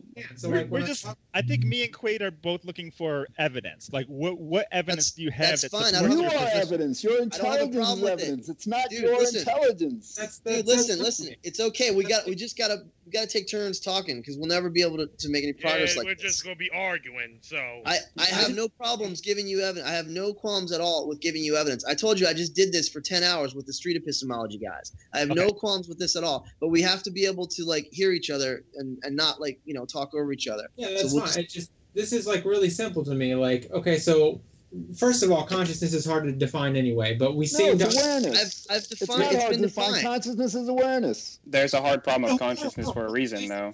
Let me finish. No, there are levels. Problem that refers to materiality versus quote unquote spirituality. That's not about awareness. There are levels. Psychologists and philosophers are fighting about this, and we just know the answer. No. There are emergent levels of consciousness stemming from awareness, sentience, sapience, all the way up. There are different levels of consciousness, but everything is aware in its own way. It's aware. That's why it reacts the way it does. Molecules react the way they do because they're responding to each other. Okay, let's stop for a second. How are you defining aware? What do you mean by aware? Every single particle, subatomic particle, atom, everything from microorganisms all the way up to blue whale to us, on a certain level, on the level that it's. You're telling me the things that you think are aware, but I want to know what do you mean by aware? Awareness is a connection. Responsive to the other differentiated aspects of the environment, of what's around it. So you're defining awareness as a cause and effect is just aware because that's how you're defining it. I'm defining it as a relationship, that it is in relationship to whatever else is around it. And that awareness builds upon itself so that it eventually develops sentience, eventually develops sapience. I don't use consciousness. I don't say consciousness because I don't want people to think that I think that the universe is conscious. I'm saying but you're using aware, which aware is just as problematic because aware assumes consciousness. But that's what consciousness is. Consciousness is awareness. Yeah, but cause and effect or relationships are not considered awareness. So no, cause and effect is the mechanism by which awareness takes place. I agree with that. In humans and animals, yes. Correct. In all things, in solar systems, in galaxies, in suns and stars. That's why they respond. Then I don't know what you mean by the word aware, because you're not. Then don't use it. Then use something else. Responsive. Matter. Let's say matter. Energy, matter. It's responsive to other vibration frequencies. Right now. All right, give Quayd a chance. Okay. Yeah, hold on. Right now, we're trying to do studies on animals to figure out whether or not they're aware.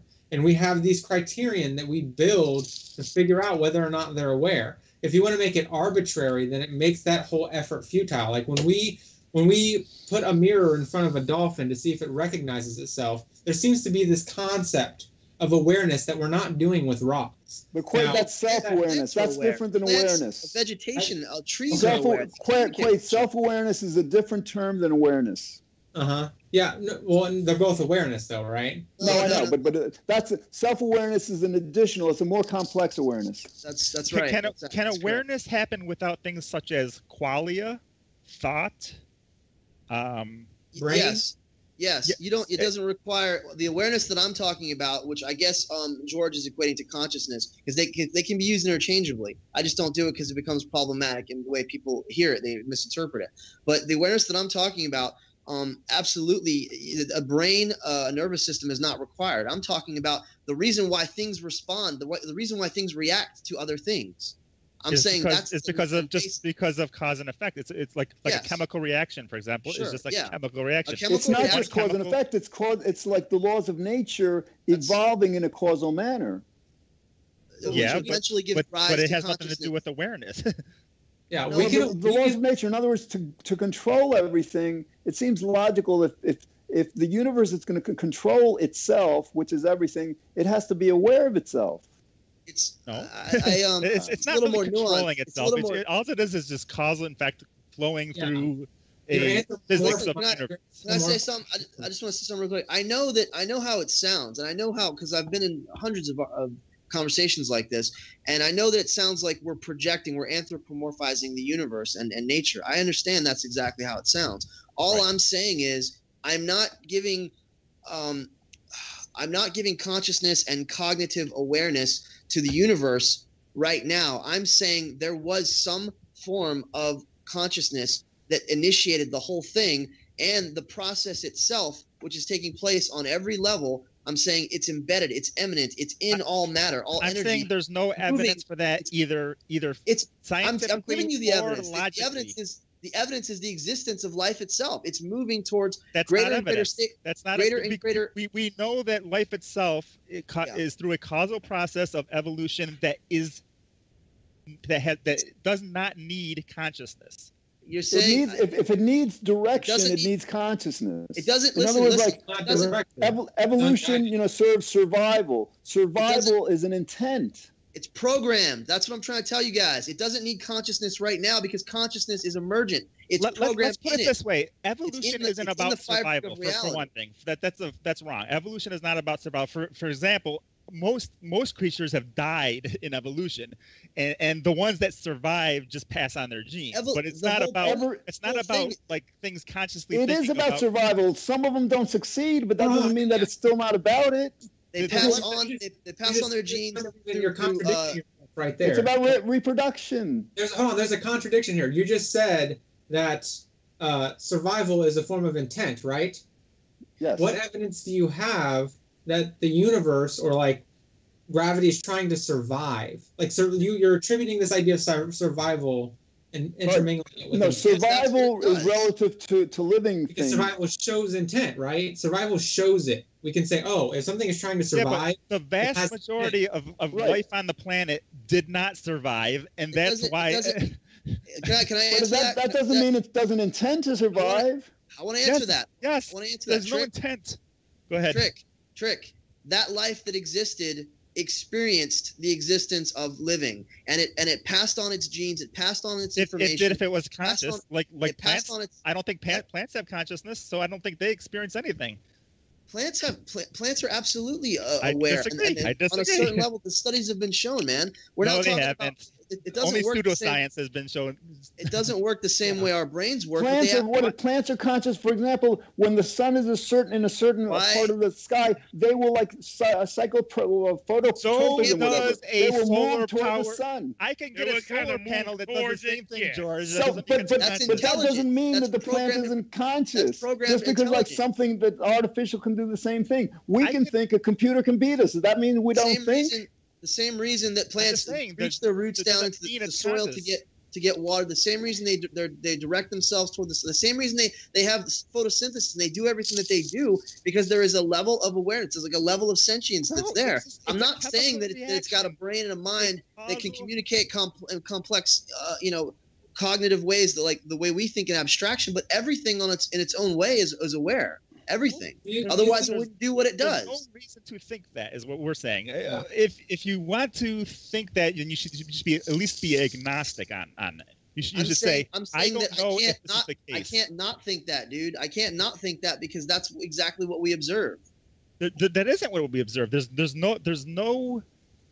no way to come to that conclusion through what we observe. Because you're making Trick, you were saying that a plant is not aware of sunlight. Come on, of course it's aware of sunlight. The sun is aware. There's a chemical reaction that takes place within a plant that causes it to turn towards the sun. And Trick, with human neurological you can make that same argument. It's really just these particles responding in a very neurological way. Have things such as qualia and consciousness. We understand that they can think. We understand that they can do mathematics. But you're just arguing for complexity. No, you're not arguing this is what consciousness is. No, consciousness is awareness. Complexity is like for example, self-awareness. Awareness is a mental state. There's no need to say that. No, that's an anthropocentric concept. In other words, just like, for example, intelligence. I mean, like intelligence, a lot of people used to ascribe it just to human beings. Now we understand. Oh no, like the lower animals are. Then your computer is. You're saying your computer is conscious, right? Yes. I mean, like this is like. Wait, your computer is conscious? Absolutely. It is becoming self-aware. It's an artificial program that we've created. It's conscious of your input. If you're clicking these things, it's conscious of that. So you think that? So then you're using a different definition of conscious. Yes, and a more expanded, but a more accurate definition. I mean the definition that is useless, basically. That's not anthropocentric. That's more genuine, more generalized. It makes it so we can't even use the word conscious, basically. No, it makes it that we have to apply it to everything. This is becoming semantics. It sounds like we're just arguing about the definition of a word. Semantics get in the way. Semantics absolutely get in the way. Exactly. So is there a way? Is there a way in which we can come to agree on something? Because there's just I don't agree with you. I don't agree with you. I don't agree with you. Here's why I don't agree with you. How about this? Can we agree that rocks don't think? Just thinking. Can we agree that they don't think? Sure. They don't think, but they respond to their environment. They break it. We're not going there yet. Can we How are you defining thinking? How are you defining thinking? Or desire? No, I couldn't claim that because, like, the chemical structure of a rock binds it together. Yeah, hold on. There's no reason to think a rock wants or desires anything. George, you said that your computer was aware. It wants to be a rock. It wants to be a rock. That's why it's a rock. There's no reason to think that it wants to be a rock. There's no thing. That's why it's a rock. That's the whole reason why it's a rock. Because when someone puts you under anesthesia, you go unconscious. That doesn't mean you want or desire anything. You forget everything until they wake you up. Yeah. And all time passes. You don't even realize that an hour has passed. Well, we can't even say that. We can't even say that because we don't know what unconscious processes are happening. I want to say something. I want to say something. Do you agree or disagree that nature is alive? It's a living system. What I'm saying is it's a living system that is unconscious and is operating sort of on autopilot, which is allowing evolution to occur. I'm saying that the programming are alive. We have a definition of live. Like in terms of science, like actual science, like we're monitoring awareness for certain reasons. Like for instance, right now there are a bunch of robotics engineers who are concerned about this idea of that robots could gain awareness, sentience. Right. If you completely disregard that, then it's an arbitrary conversation to have. But what we say when we say they're not aware or conscious is they don't seem to be able to. They don't have their own goals or intents. They're really bending under our goals, our intents. Sure. Right. So it's a good point. It's a good point. And what I'm trying to say is that this intention and this awareness, or this teleological perspective that I'm offering, I'm saying that it came before the Big Bang itself. It's a totality. I'm saying it's in a much more general sense. I'm not saying each individual specific thing has its own desires and will. I'm saying that the underlying principle behind why everything is doing what it's doing came from an intention, came from an initial first cause. Yeah, Poffo, let me explain. Poffo, hold on. Let me explain what Poffo's saying. Let me explain what Poffo's saying. For example, whether it's a human being or a thing, let's say you have 100 dominoes, all right, and the 99th causes the 100th to tumble, right? If it was a human being, we'd be saying, well, yes, that 99th consciously, whatever, caused it to tumble. What Poffo is saying is that, like, consciousness is irrelevant to that event because you have to go to the beginning of that whole series of dominoes to determine why everything after it happened. And there's no reason to think that whatever started the very first domino was conscious. Can I answer that? Can I answer that, please? Can I answer that right now, really quick? Very quickly. It's so simple, okay? Everything that exists in the known universe, the potential for it to exist, the programming, the laws of nature, the potentiality existed in the singularity that existed before the Big Bang. That's the reason. I'm saying it was all there, packed into that little tiny pinpoint, smaller than the size of an atom. The entire fucking universe was there in terms of potential. So how can you say that on the other side of the Big Bang, potential doesn't mean it's there? It just means that energy was there. It just means that the energy was compressed. It doesn't mean that the energy knows that it's going to expand out into a universe that's going to have conscious creatures. Why did it expand? Not just why, how? Any of it happen? Why we would don't any know of it that. happen? Great question. We're cosmologists and astrophysicists and theoretical physicists are trying to figure that out. All right, but we could say that order is what controlled or governed that process. Order is an intelligent. There's no reason to conclude that. Order as opposed to disorder. In other words, the universe is orderly. The laws of nature causality itself order. is just order. That's what causality is. It's cause and effect, which is ordered. But it's not good. The laws of nature are way beyond cause and effect. Cause and effect is simply the mechanism by which the laws of nature take place. The laws of nature are much more complex than causality. It's the same deal. Whatever causes the laws of nature is the same deal as any other thing in the universe. What I'm saying, you're simplifying it by referring to causality. What I'm saying, causality is just a mechanism. If you take all the different laws of nature, there's a complexity. That's all you need. It's complexity theory is what creationists use. You don't need to say that nature, gravity, electron. We can't figure it out. What are you kidding? There's so many laws. There's physical laws. But we know that complexity arises through causal structures. It doesn't need, and it's an orderly process. That's what we're saying. It doesn't need consciousness. It doesn't need intent. It doesn't need wants or desires. It doesn't need any of that. I just want to say something. That all I'm saying is you cannot have a creation that's like bigger than the creator, so to speak. And I'm sorry to use that theological language, but just think about this for a second. You cannot have an effect, okay, that is greater than that has more potentiality than the cause.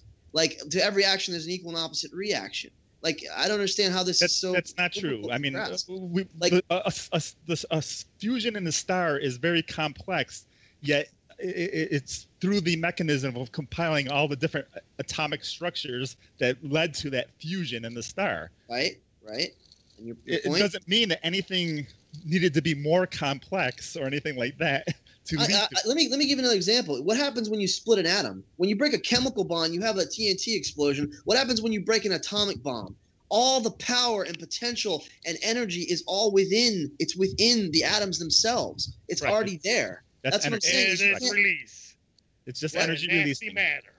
Yes. Where is that energy coming from? That energy is coming from somewhere else. It's coming from, like, empty space is not the nothingness is not nothing. What I'm saying is, like, the dark matter, the dark energy, the singularity. Okay, like it's everything atomic energy, and it's part of our universe. It's part of the energy in the universe. Right, I know it is, but I'm asking you that what does it do? What does it bring about? What ends up happening through the laws of nature, through electromagnetism, through gravity, through strong and weak nuclear force, through entropy, through the fusion, the nuclear fusion that's going on, the radiation? It always brings about conscious life. So that was that's no, it doesn't. I don't know how you came to that conclusion. Stars that don't have planets that have conscious life. Of course, we're the only one that we know of, as a matter of fact. No. 8.8 billion in the Milky Way alone, Earth-like planets. Okay, we're the only one that we know of because we're further away in a linear time sense to get to them. But because the laws of nature are immutable, they're in effect everywhere. That's the point. Is that because those laws? We don't know that. Well, come on, that's our best knowledge trick. We don't know anything. Everything is a guess. Come on. I'm saying the same thing that's happened on this planet has happened trillions of times in other planets, and there's other evolved species that are further along and they're further behind us. And I'm saying that as well. That's speculative. The trick, everything by your definition is speculation. Come on. I feel you like can't prove to me that you exist. I don't feel like this according is to your logic. I don't feel like this is no, actually, those are axiomatic, but it's not. I don't feel like this is logical. I feel like it's because there's a I think one thing that's axiomatic is the laws of nature. Yeah, but you got to understand. Okay, how many billions of years did it take before consciousness arose on our planet? It doesn't matter the time frame. It's the experience and the end result. From the time of non-conscious. I know you're judging, and I can say how far out in space. I can make your argument for you, dude. I've heard a million times. How far out in space? How many billions of light years where there is no life? How much empty space and vacuum is there out there? We don't know how difficult it was for a reproducing molecule to ever uniform. Okay, so we can't even speculate on that. It's possible that there's trillions and trillions of planets, or there's possible that there's not. We don't know. Well, it's probable that there are. It's not about possibility. It's about probability. That's what science is. There's no real probability. That's same. Come on. This is ludicrous. The same laws. Same laws that are in effect are in effect everywhere. So why wouldn't it produce a habitable planet? And even if the life evolved in some other way, that it wasn't carbon based, maybe it was silicon based. Let's just say it did. It is an ontological possibility, but it doesn't necessarily mean it has happened. Right. Yeah. Exactly. That's the point. But I gotta say something. This is all. I want you to know. This is what I believe. But when it comes to pre-Big Bang intelligence and our future extrapolation, where we're headed, that's all I can do is extrapolate and speculate. This is all speculation. But even if there's trillions and trillions and trillions of planets with life, it doesn't mean that there's anything before the Big Bang that had intent of that. My God! Why would it have happened if there was not the intention because for it to happen? It's just a causal process. It's just we just don't know why. Mechanism. Reductionism, brother. In other words, reductionism. Trick. Causality is what describes everything, but causality does not relate to intent. Causality is limited to mechanism. It has nothing to say about intent. How about I don't know? I agree. It has nothing to say about intent. Can I ask you a question? Right. Can I ask you a question? For causality. What would happen? Trick, what you're saying is like you can't negate intent with causality because causality applies to everything. No. I'm saying you don't require intent to have causality. And all you need is causality for complexity. That's all you need. Why does causality exist in the first place? There's no reason for you to put that why on there. You know what? I take umbrage with this. Okay, I'm a human being who has the ability to think and reason and ask these questions. So for you to say to me, and I'm not offended or anything, I'm just saying for anyone to say that we don't have a right to ask why when we have the ability to ask why. No, the fact that I have the ability to ask why tells me that why can we calm down just a little bit? I'm calm. I'm cool. Okay, because there's a little bit of an anger in there. I could sense it. Hey, anger is the path to the dark side. Anger is path to the dark side. Listen, don't mistake my passion. Hey, Poffo. All I'm saying, Poffo, is that why questions are sometimes wrong-headed questions. But come on, in science, Trick, science is full of why questions. No, they're mostly full of how questions. How this came about. How and why? Semantic. No, it's not semantic. Why? Because they're not asking the philosophical questions. They're only trying to explain the mechanism, and they're not asking the philosophical question of what started the mechanism. The hard problem of consciousness, for example, I think is a wrong-headed question, and that's a why question. Why do we have qualia and all this consciousness? I think it's a wrong-headed question. We just do have it. It's just what causally progress. That's a stance. That's just a reductionist materialist. Basically that's just an atheist stance. It's a reductionist. Not necessarily. Let me frame it in this way. Trick. Let me frame it in this way. You're presenting a standard scientific interpretation of why, there doesn't have to be a why. The science doesn't address why, right? But hold on. But it addresses how. Come on. But what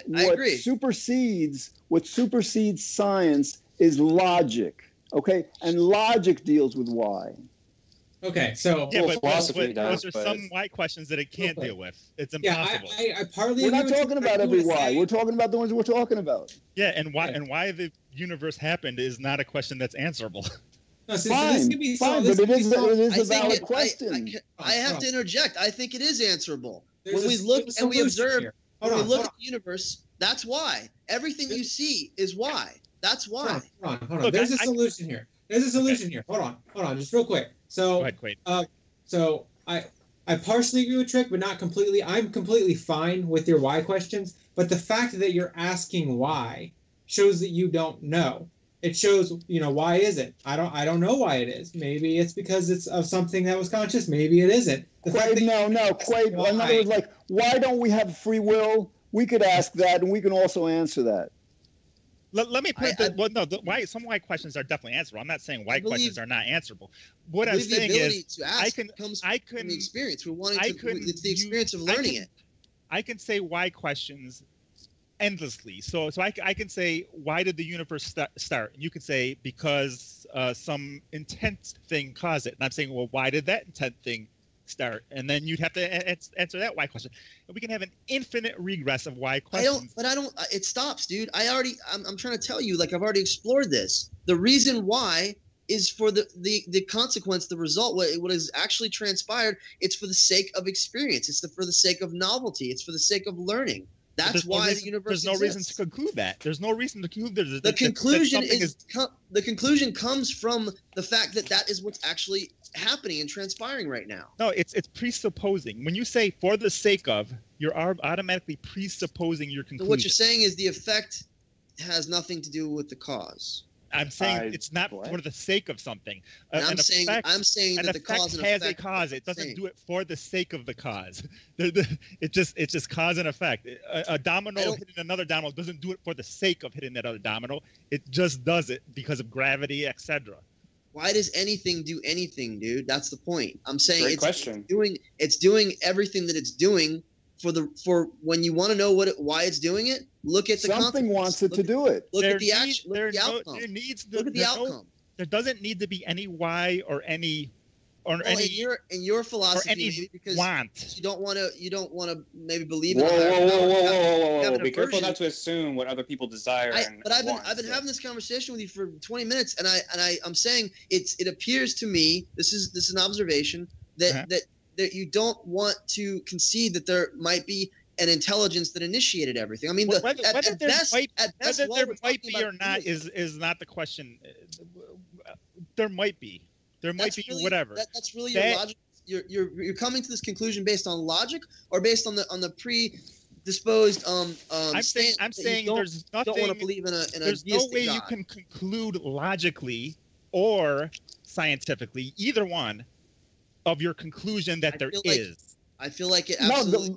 No, the logical evidence for that is your intelligence. You don't have a free will. Your intelligence is not yours. That's the evidence.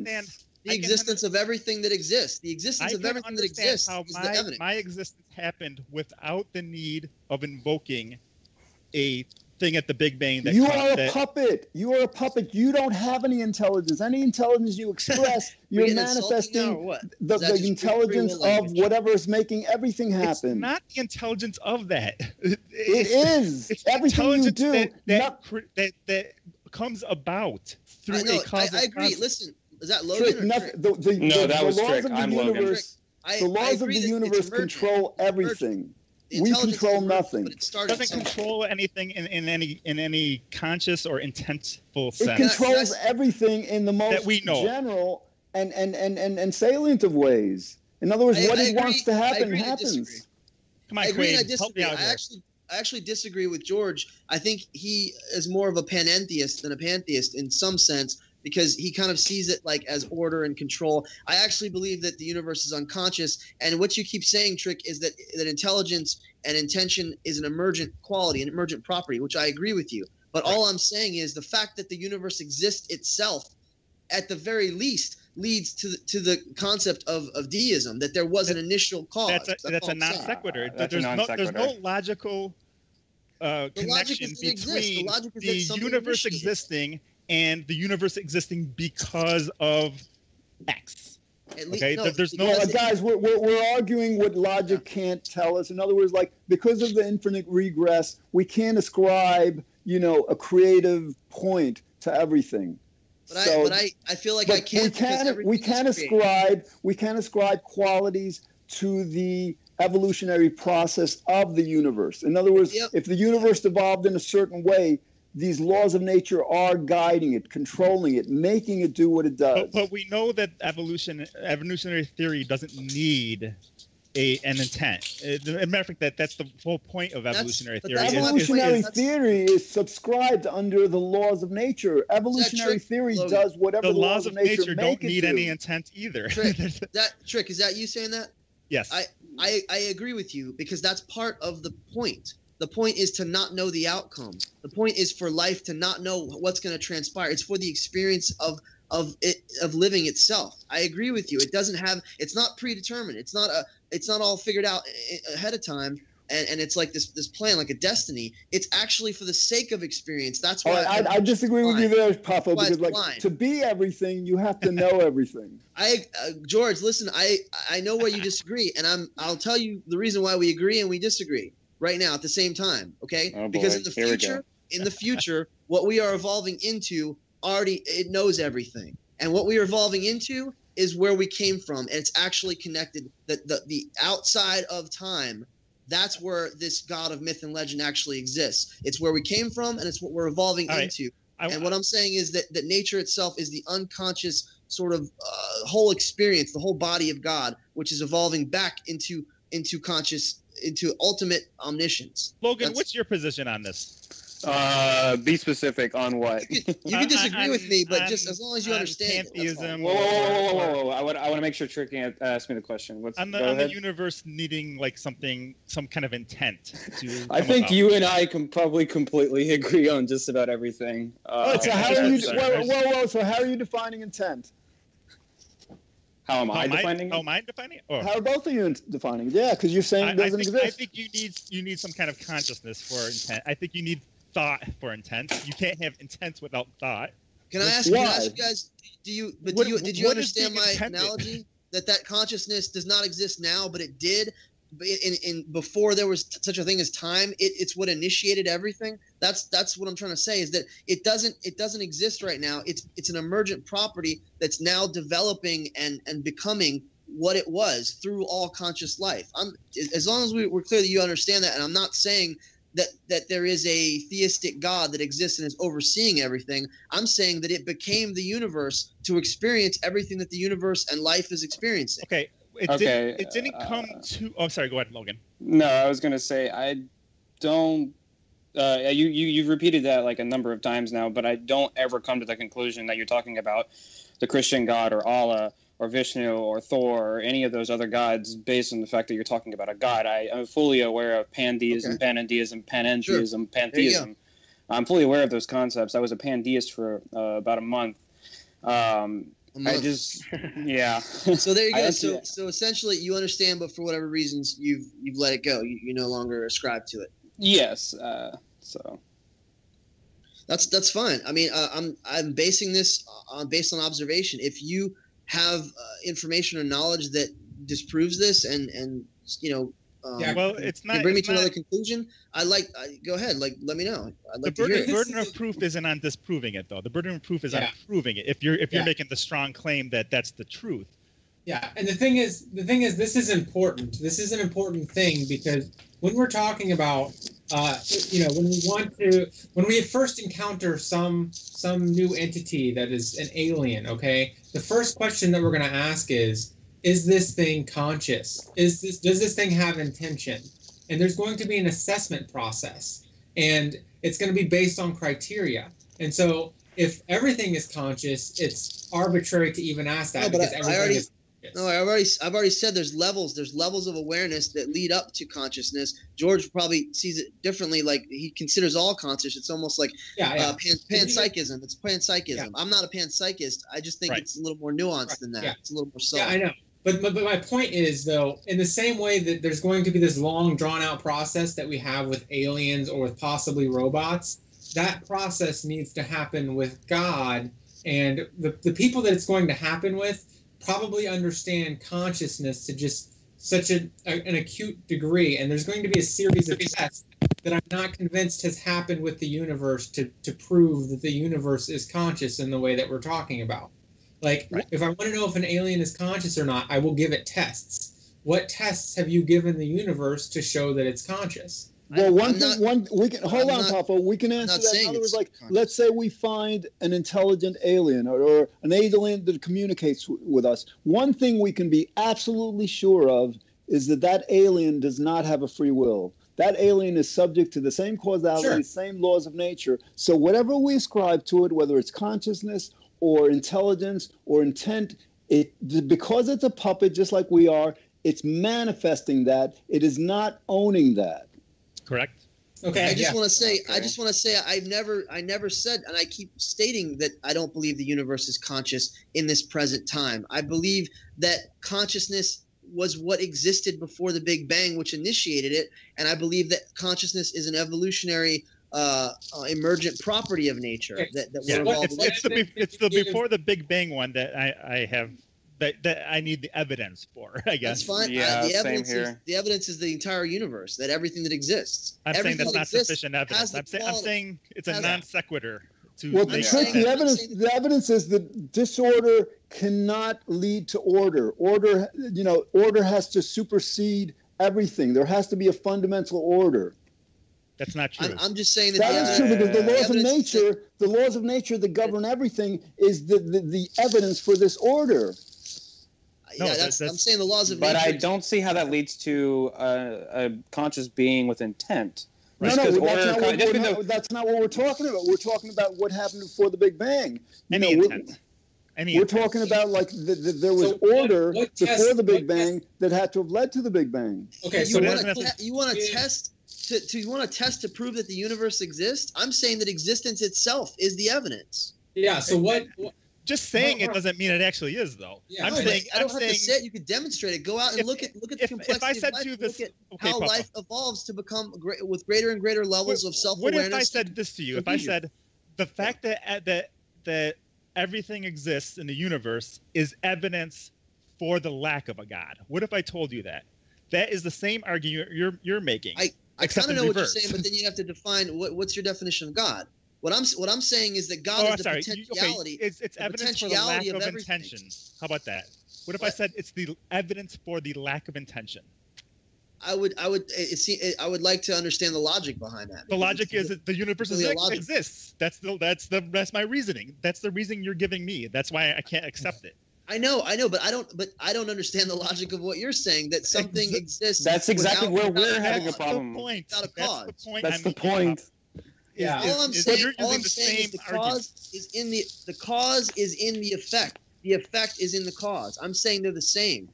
When you look at the effect and what has transpired, you see what the cause was. You see that everything that exists had the potential for it to exist was already in that singularity. So I see a rainbow, but I don't see a leprechaun placing gold at the end of the rainbow. No, come on. Trick, how are you defining intent? I think intent needs a conscious process of either thought or some kind of experience. Can I just ask a question? Where do you think evolution is taking all of life? I don't think it's taking it in a certain direction. I just think it's going along a process. That's it. Okay, the direction is complexity. What is that process bringing about? I know it's not specific. I know it's not species. I know it's not specific to each species. I'm saying just the general overall process of evolution. Why is evolution? Okay, I'm not going to ask. Life is getting more and more complex. That's direction. That's the direction it's going. No, it's not. Exactly. Yes, it is. Life is moving to consciousness. It's moving back to complete and total omnipresent awareness. That's exactly where life is headed. No, I don't think if we turn like in a million years from now, if everything on the planet, look at what life is doing.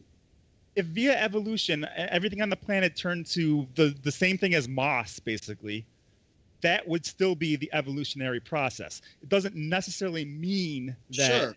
And on another planet. We're not talking about what's necessary. We're talking about what's evident. Evidence is like we go from single organisms, single cells to this complexity. That's a movement from simple to the more complex. There's no reason for it, though, is what I'm saying. The reason for it, it's its own. In other words, like there's a reason. There is a reason why evolution There's a causal is doing reason. That's it. There's a causal reason, but there's no intentional reason. The intention is the outcome. Whatever is happening is the reason why it's doing. It's not doing it consciously. I'm saying all this stuff was set in motion. I'm saying the programming was all there. It's all in the laws of nature. That's what I'm saying. It's in the laws of nature themselves to bring about. The laws of nature don't have knowledge about anything that's going to happen within the universe. Trick. In terms of intent, that's why it's happening. In terms of intent, the only thing we can really logically attribute intent to, and again, it transcends logic, is the being or whatever it is that set everything in motion. I understand that transcends logic, but everything else is manifesting that quote-unquote intent. Can I give you an analogy? analogy? No reason to even say that.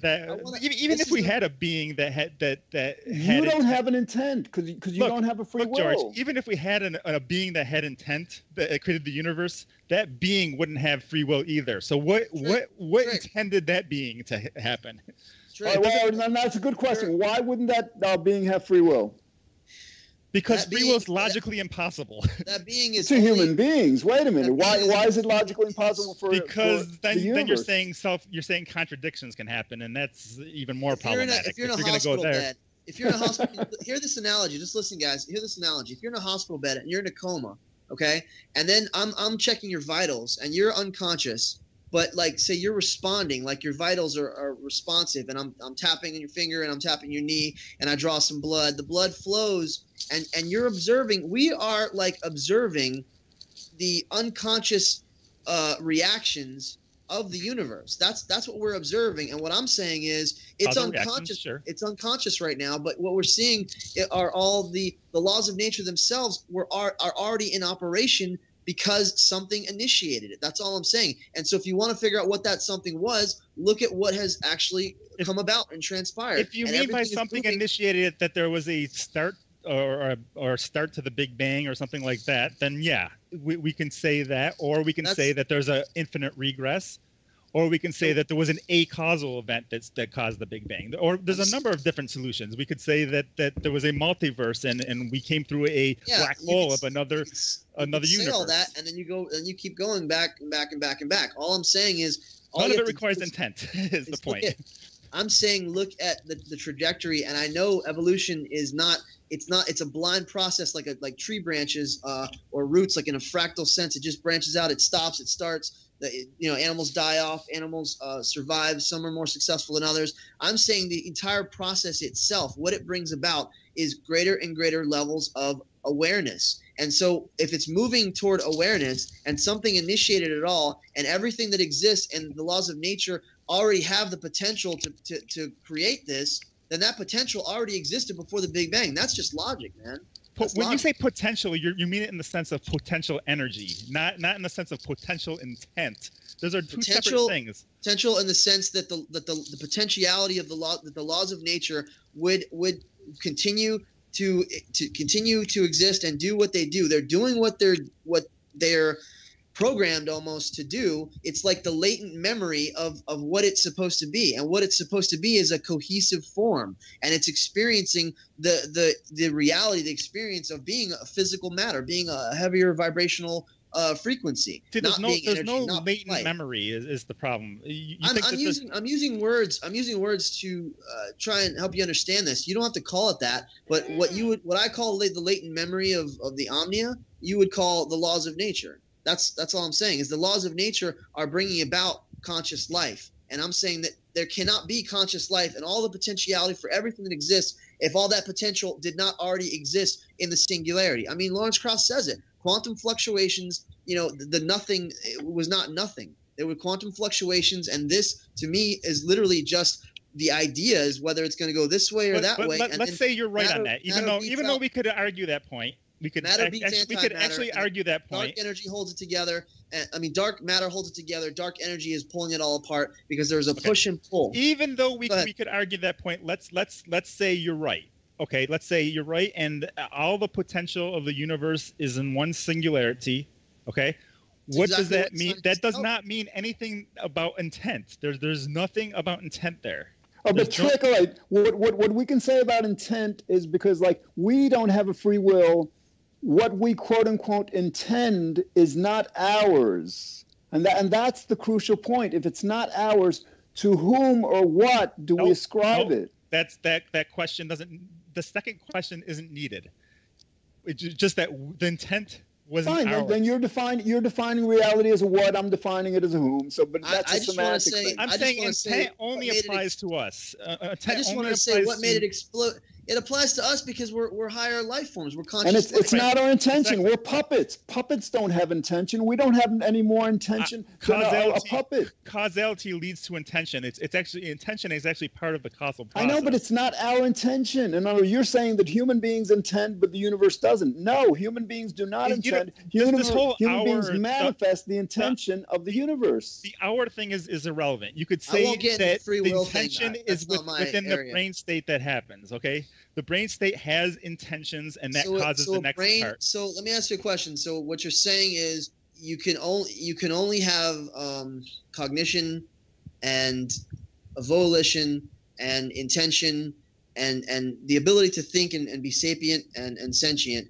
if you have the few pounds of gray matter that we have in our heads. I'm saying all of the evidence that we have points to a brain and a central nervous system as key components to those things that you just mentioned. No, I agree. That's exactly what is required. I disagree, but wait a minute. There's something that's intending that we intend.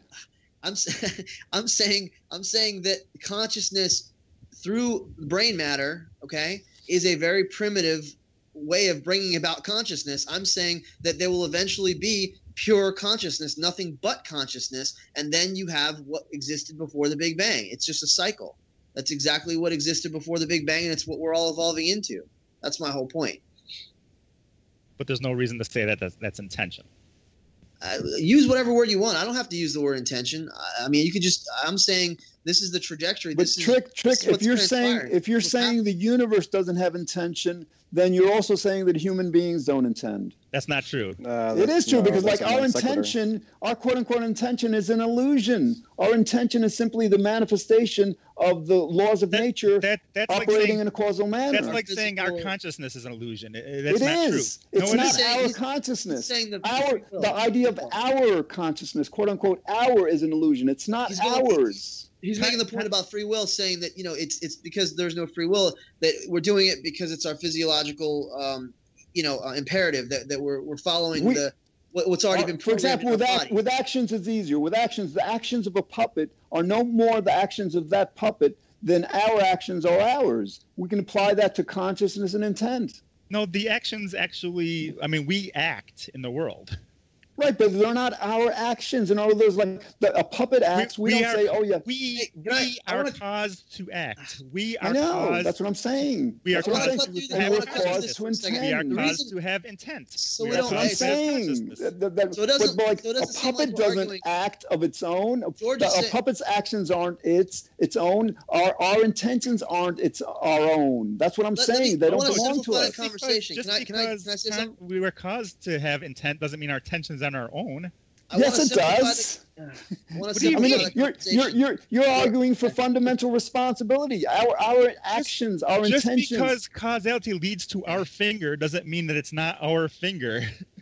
But we're talking about action versus being. In other words, yes, we are who we are, but what we do is not up to us. Yeah, but intentions is a conscious state, is what I'm saying. But intention is an action. It's not a statement of being. An action is a physical action. I'm not gonna even go to the free will stuff. I think that all George is saying is that since it all traces back to the first cause. I think that's what we have no free will. Which as far as we know is a ham sandwich. We don't know what the first cause is. What? The first cause is Poffo. Everything. Poffo, I think what we have to concede and agree is like this idea of a first cause. It transcends logic. You know, the same logic that argues for same cause argues for an eternal regress. I don't think anything transcends logic. I just mean that literally the Big Bang occurred, and all I'm saying is something initiated the Big Bang. And what I'm saying is, once you follow the trajectory of everything that's transpired and the way that evolution is bringing life and nature to higher and higher levels of consciousness, how is it not logical to? You don't even have to assume that where it's headed is where it came from. It had to already have the potential in it in order for this to happen the way that it's happened, because you're talking about outside forces. Then outside forces outside of the universe had to be pushing and pulling evolution. And I'm saying that it's within the universe itself. It's within nature itself. But why are you saying that? Papa, why are you saying that where it came from is where it's heading? I don't understand that part of it. He's a pantheist, so that's his perspective on it. I'm a biopantheist, and pantheism is my explanation for our origins. Yes, but I believe that this is the whole point, that nature itself, okay, is a living being in the totality of existence. All of nature, the universe, is a living being, and at this moment, during this time, in this time frame, it's unconscious and it's evolving to wake up and become conscious. And I'm saying that that's what it's becoming, and that's what initiated it all, because for the sake of experience, to experience the novelty, to learn, to educate, to experience life itself. That's why it's. So you're saying it's unconscious, yet it has the intention to get conscious. It had, the intention to become conscious was before the Big Bang, but the only way that was before the Big Bang. So it was conscious before the Big Bang. Yeah. Then it's unconscious. Yep. And then it wants to become conscious. Not now. It's already programmed in the laws of nature. It's programmed to become conscious, but for some reason the intention of the thing made it so billions of years go by with. Right. Yeah. No conscious for no particular reason. Sure. For no life developed in the dark age of the universe, and the bacteria, basically ruled the earth for millions of years. I agree. That's exactly. It's the experience of all these things, but to that experience, there was no sense of time, so it didn't matter. That this deep time that we're talking about, we can't fathom, because we are limited to 80 to 90 years as human beings. Well, Poffo, man, if you're arguing for an initial unconscious, then you seem to be arguing for an initial lack of intentionality or lack of order. No, I'm just saying that the physical universe right now as a whole is not conscious. It's differentiated and scattered, and consciousness is emerging through it, through sentient life forms. But consciousness is what initiated it, and consciousness is where it's headed. Why would something conscious go through a process of unconsciousness to lead to consciousness again when it was already conscious? Why would it have? Why would it want to be? Why do we go to sleep? Can I answer, please? I would love to answer this. It's a beautiful question, because I think you're actually thinking about it, even if you're just like not taking it seriously. You're thinking in the right direction. Okay. The answer to that is, imagine an infinite being that knows everything, is everything, can do anything. It's completely limited by its own omniscience. The only thing that can give it an experience is by letting go, like giving up its omniscience and like forgetting what it is. That's the only way that it can. It's like you're standing in front of a shelf full of movies you've seen a million times. There's nothing to watch. You already know the end from the beginning. The only way to actually enjoy any of those movies is to like erase your memory and then watch it again and have that experience. That's why life. Why would it go through 13 billion years or 14 billion years of unconsciousness? 13.8. No, because whatever. because yeah, of unconsciousness, in order to finally reach the consciousness that it can actually experience. We're talking about. Hold on a second. We're talking about from our perspective on this planet. It's probably happened trillions of times in other star systems, and it's probably going to take a million more years in other star systems. It's happening. It's happening everywhere. It's just we're looking back from our position to the Big Bang. Was this from Earth's position? Well, obviously it has to go through an evolutionary process and all that stuff, right? It's not. But it's not. Remember, it's not actually. It's not cognitively, intellectually experiencing being a rock and a mountain and all these things. That's the program. That's the latent memory. That's like the body that's unconscious that's just doing what it's doing, and it will eventually wake up. And is this first cause, this deity or whatever you want to call it, is it all powerful or no? Okay, when are you saying is it all powerful? At the Big Bang, at the start of the Big Bang. Before the Big Bang. Before the Big Bang. It is all powerful because it's all that there is. Then why would it go through the bother of all that other stuff? Why wouldn't it just leap right to the good stuff? Listen, I'll tell you, because this isn't just the good stuff, because it's also the experience of everything else. It's learning but the other stuff is unconscious. It's learning what it is. The whole thing is unconscious until it gets to on our planet, until it gets to Homo sapiens and cetaceans and higher mammals. So it's obviously not experiencing the unconscious part. So why would it even bother with that? Why wouldn't it just leap right to the conscious part?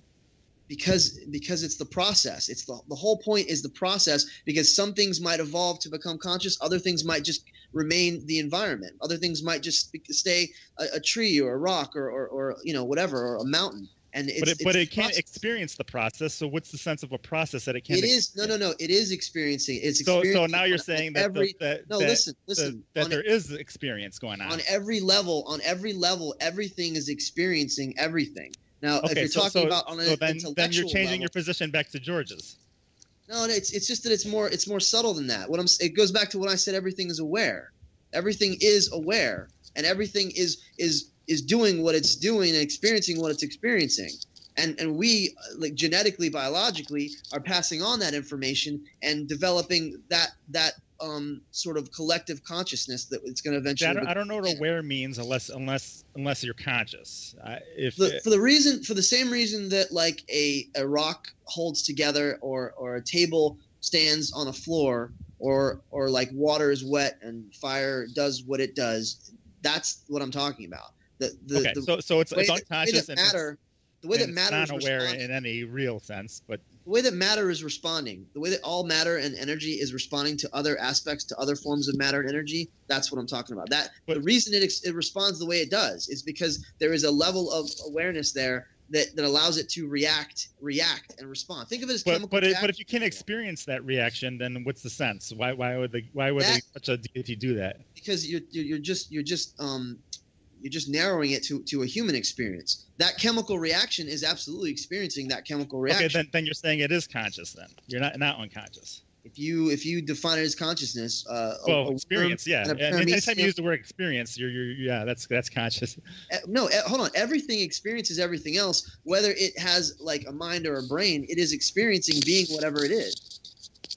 You see what I'm saying? Anyway, I think we're going off topic a little. No, I get it. You're just trying to fit it into the human sort of model of like I'm trying to see. Human perceives. I'm trying to see what your position really is. Like because at first I thought you were saying that everything was conscious. Then you're saying it's just before the Big Bang, and then it drives towards consciousness. Poffo, I kind of put something in the chat you should read through. I just want to see your take on it. Sorry to interrupt, Trick.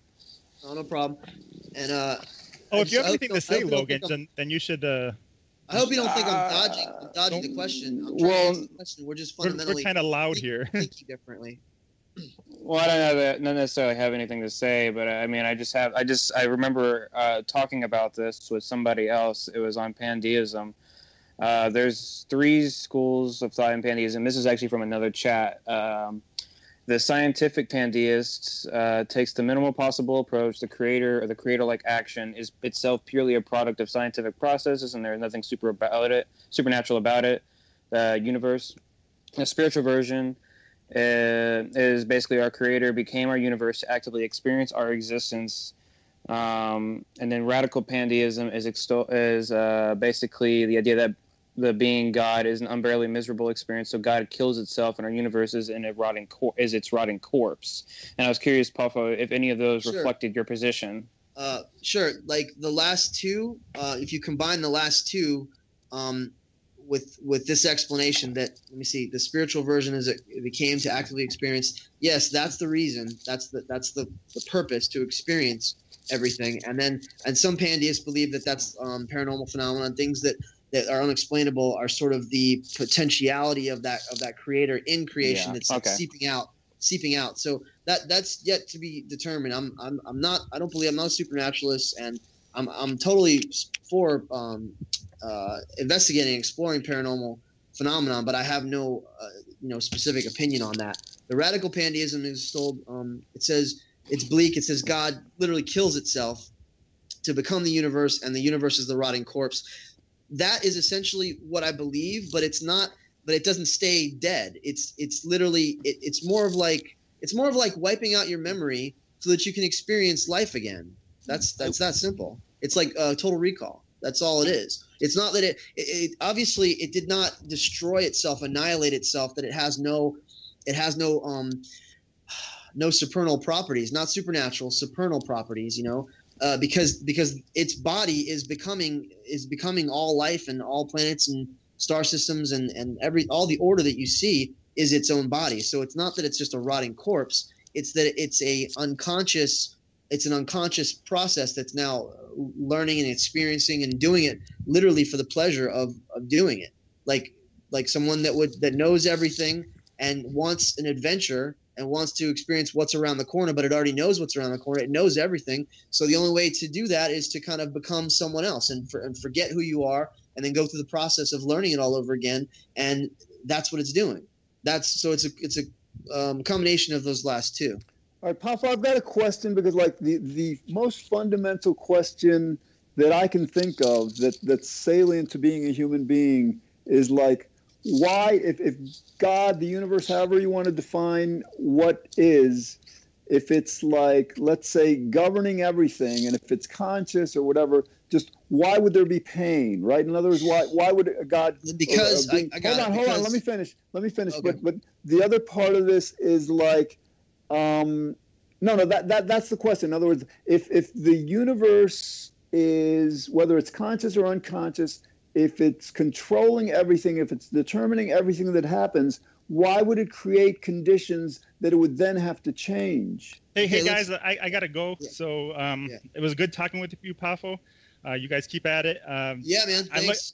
I like George's question, so I want to hear your answer to that when Chandler posts. I can answer it really fast. Contrast. Because in order to experience pleasure, you have to experience pain. There's no way to experience something unless you have an absence of it. That's the answer. I would Poffo, wait a minute. Let me challenge that. Yeah. Have you ever been dead? I was dead before I was alive, but you don't have any knowledge of it. Your only knowledge of being alive, right? So just as you can like experience life without ever any recollection of being dead, it seems theoretically possible to experience, let's say, bliss without any experience of anything else. No, because in the experience, if you only had bliss, if you only had pleasure, if that's all there was, it would no longer be pleasure. It would be hell. It would be the same thing over and over and over. What creates enjoyment is novelty and contrast. That's the whole point. That's why all this happened to begin with, because the Omnia, the Dios, whatever you want to call it, literally had everything contained within it. It was everything. It's all potentiality. But in the Buddhist tradition, in terms of meditation, what you want to do is still the mind. So there is no motion. So there's the minimal. So like it's this peacefulness, this calm without activity.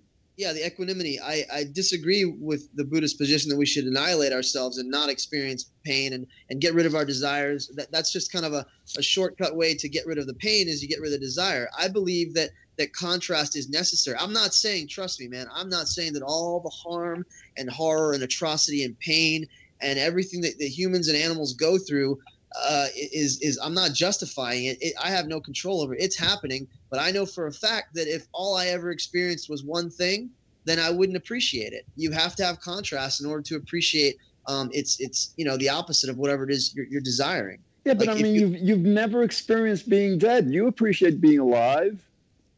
I agree with George on this. But I gotta go, guys. So see ya. All right. See you, Trick. Bye, Trick. Contrast is the answer, and what I'm trying to say is that like it literally, you're thinking of it in the wrong way if you're thinking of it as like a conscious being. If you're thinking of it like a force, this is what the evidence shows is that we're literally talking about all infinite possibilities. All possibilities. You want to talk about in quantum mechanics, quantum physics, it's all potentialities existing at once, simultaneously. And the only way for this experience to actually to be experienced is to choose one of those possibilities, is to separate, to create distinction. You know, if you have a white wall, there's nothing there, so there needs to be a distinction between dark and light. And that is literally how the universe began, and why it's split up and scattered, and why we're life forms are so diversified, and why we have the experience that we have of pleasure and pain and of love and hate and goodness and evil. It's literally for the process of learning that evil is bad and goodness and love is desirable and preferable, and that's what nature is learning right now, and that's what we're doing through all the activist movements and the evolution of human consciousness. That's what it's doing. Abolishing slavery, giving women rights to gays and lesbians. We are accepting other parts of ourselves and loving and accepting and recognizing that distinction and that discrimination and that bigotry and that hatred is not desirable. That's what nature is doing. Nature is learning morality right now.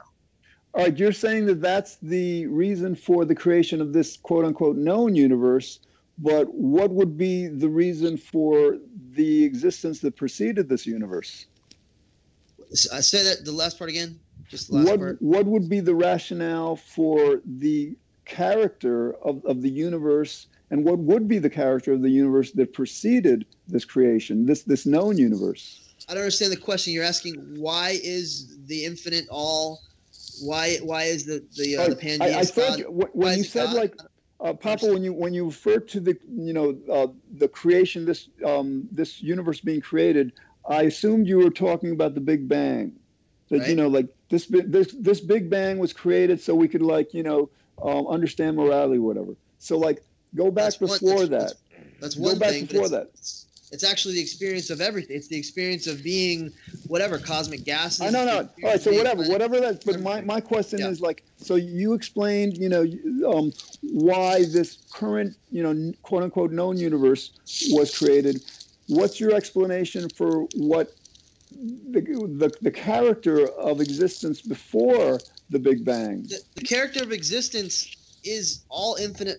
That you're talking about the state of the omnia pre-Big Bang. Okay, the state of the omnia pre-Big Bang is all potentialities, all infinite possibilities. It actually has no character because it is everything and nothing at the same time. It's nothing. It can't be anything until it chooses to be something less than what it was. All right, but are you discounting the possibility of sequential Big Bangs and big crunches? The Big Bangs and Big Crunches posited in multiverse, or maybe multiverse theory, is that what you're talking about? Or just the cycle of the Big Bang to the Big Crunch? The cycle, yeah. The cycle itself is the process, the toroidal process of expanding outward, experiencing everything, processing, and then coming back together into cohesion with itself to become fully 100% omniscient and all-knowing again. It's just a cyclical process.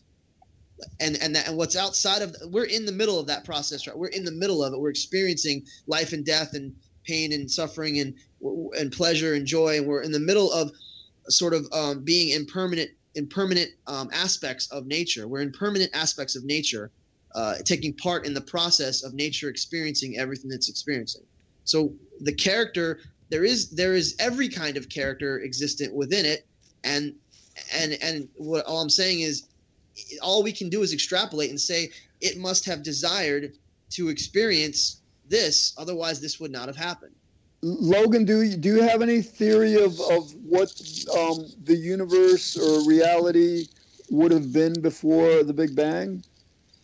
I don't. I tend to entertain the multiverse. I don't have a particular belief in the regards, though. I just tend to lean more towards the multiverse. But I want to say something. The multiverse theory, Sorry, go ahead, WSD. Yeah, I kind of agree with him on the multiverse thing also. The multiverse, see, you got to understand, the multiverse is just posited because they have this infinite regress, and you can't say that it's intelligence or consciousness, so you have to say that something else must have already existed. You know, the bubbles up against each other, or like the one funneling into another one. It's a gigantic black hole. That the other end of a black hole is another universe. These are all postulates, speculations, because they're not recognizing what's inherent in all energy matter is that drive toward consciousness. Well, it seems like the multiverse could exist in a cyclical, in other words, like potentiality, actuality, potentiality, actuality.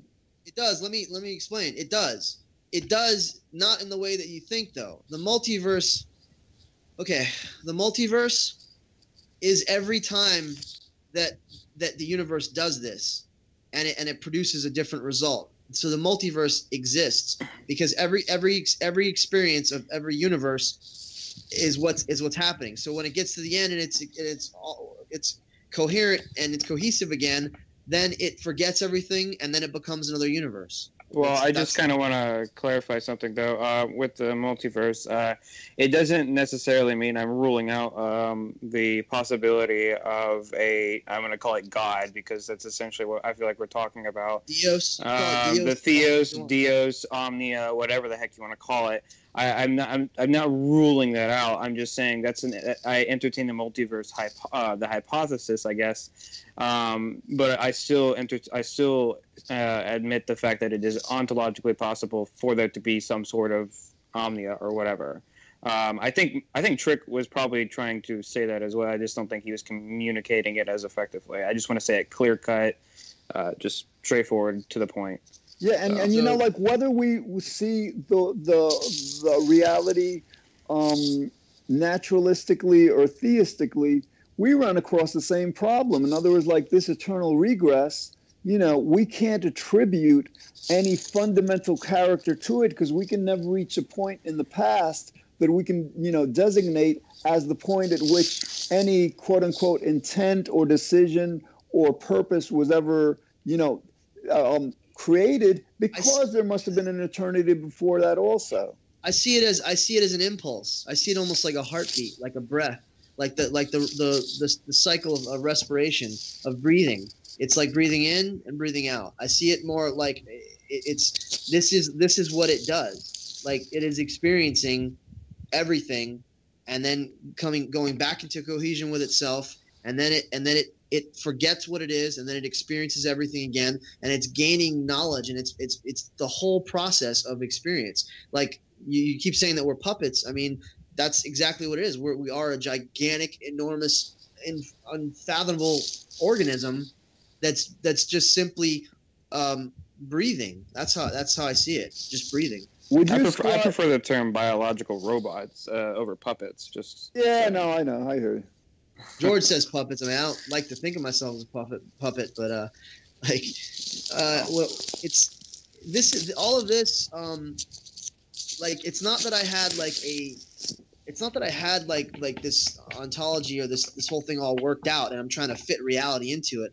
I'm coming from being like agnostic, and then being a scientific pantheist, basically just appreciating, loving nature, feeling that reverence and awe, and feeling connection with the natural world, and seeing it as the highest source of inspiration and the source of all things, the creative power, the laws of nature, the forces of nature. Basically, nature is the fulfills all the criteria of a god, not a personal god, but of something that's divine.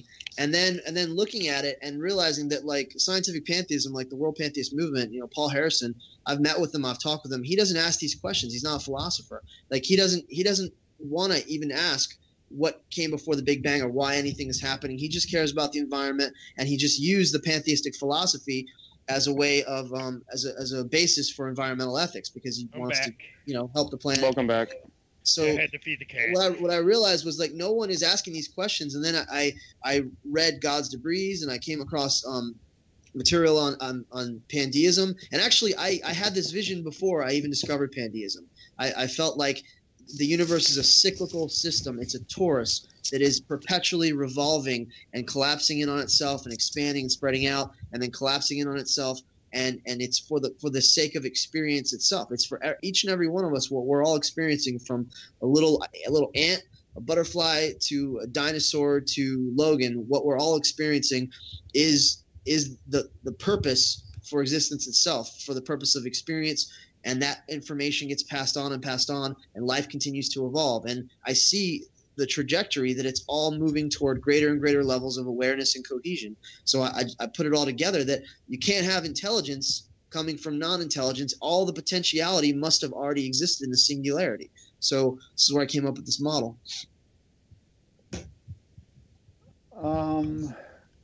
Okay, I guess the question would still remain in terms why it would have to be or necessarily have to be cyclical.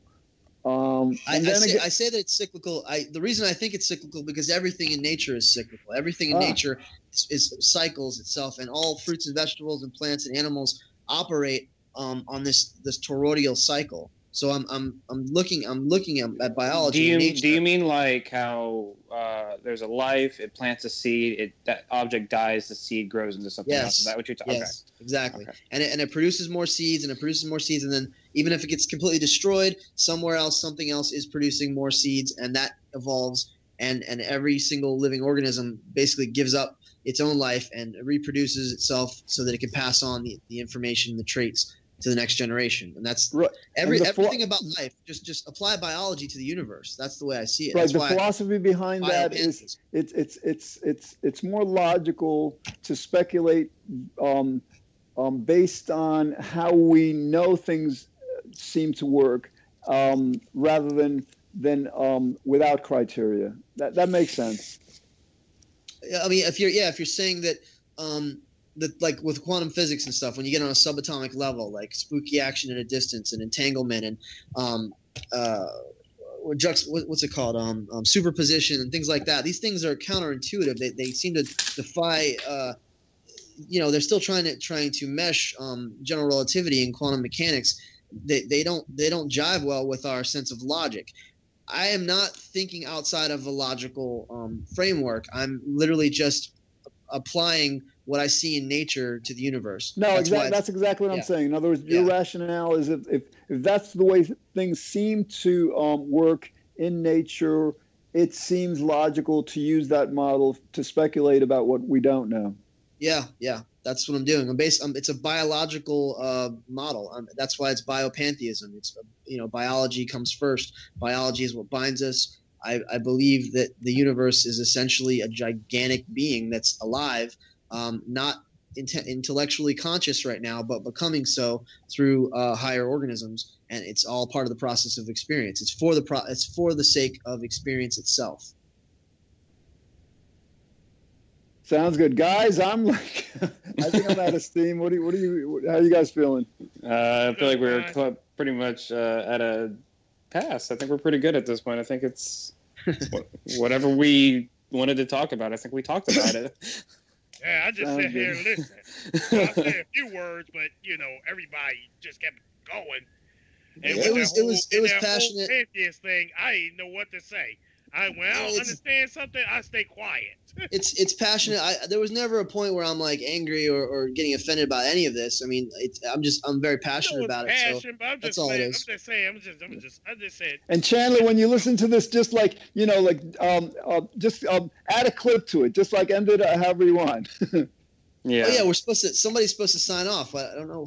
Well, no, like Chandler can just cut it off, and he can just like add like a 30-second clip. Well, let's give him a pause, and then he'll add it in there. Okay. All right, guys. I'm like really tired. This has been excellent. All right. Yeah, great talking to you, George. Great. Yep. Y'all stay safe. Logan. Yep. Everybody stay safe that's watching the podcast also. Thanks. You too. Yep. Take care. Be well. Thanks. Hello, this is Chandler Klebs here, and I just finished listening to the whole recording of this podcast and all the stuff that I missed while I was taking a shower, eating all that fun stuff I had to do before bed last night. And I just now got through it all, and man, was that some crazy stuff. it's like, what didn't they talk about? And I'm sure that there's some things I would have liked to say that I didn't really get a chance. I still think we need to clarify that things can happen that are not intended, but that accidents and mistakes happen. I don't necessarily agree with George or Poffo that everything it is intended by something, but it does causally happen. But that's something that we can revisit in future shows. This was one of our longest episodes ever, and because there was such a huge crowd, you got to hear a lot of different perspectives. So I hope that was exciting. It was very entertaining for me to listen to, and probably for you. And hopefully there's something educational and useful to our lives as well. Although some of it I'm not so sure, like about gravity wanting rocks to fall and rocks wanting to be rocks, because I mean, how do we know a rock doesn't want to be a pink fluffy unicorn dancing on a rainbow? But it's a rock, regardless of what it wants or doesn't want. So I think my brain's fried after all that I listened to. But anyway, I love my crazy co-hosts. They're a lot of fun. So anyway, this has been the Free Will Science and Religion podcast. Thank you for listening, and goodbye.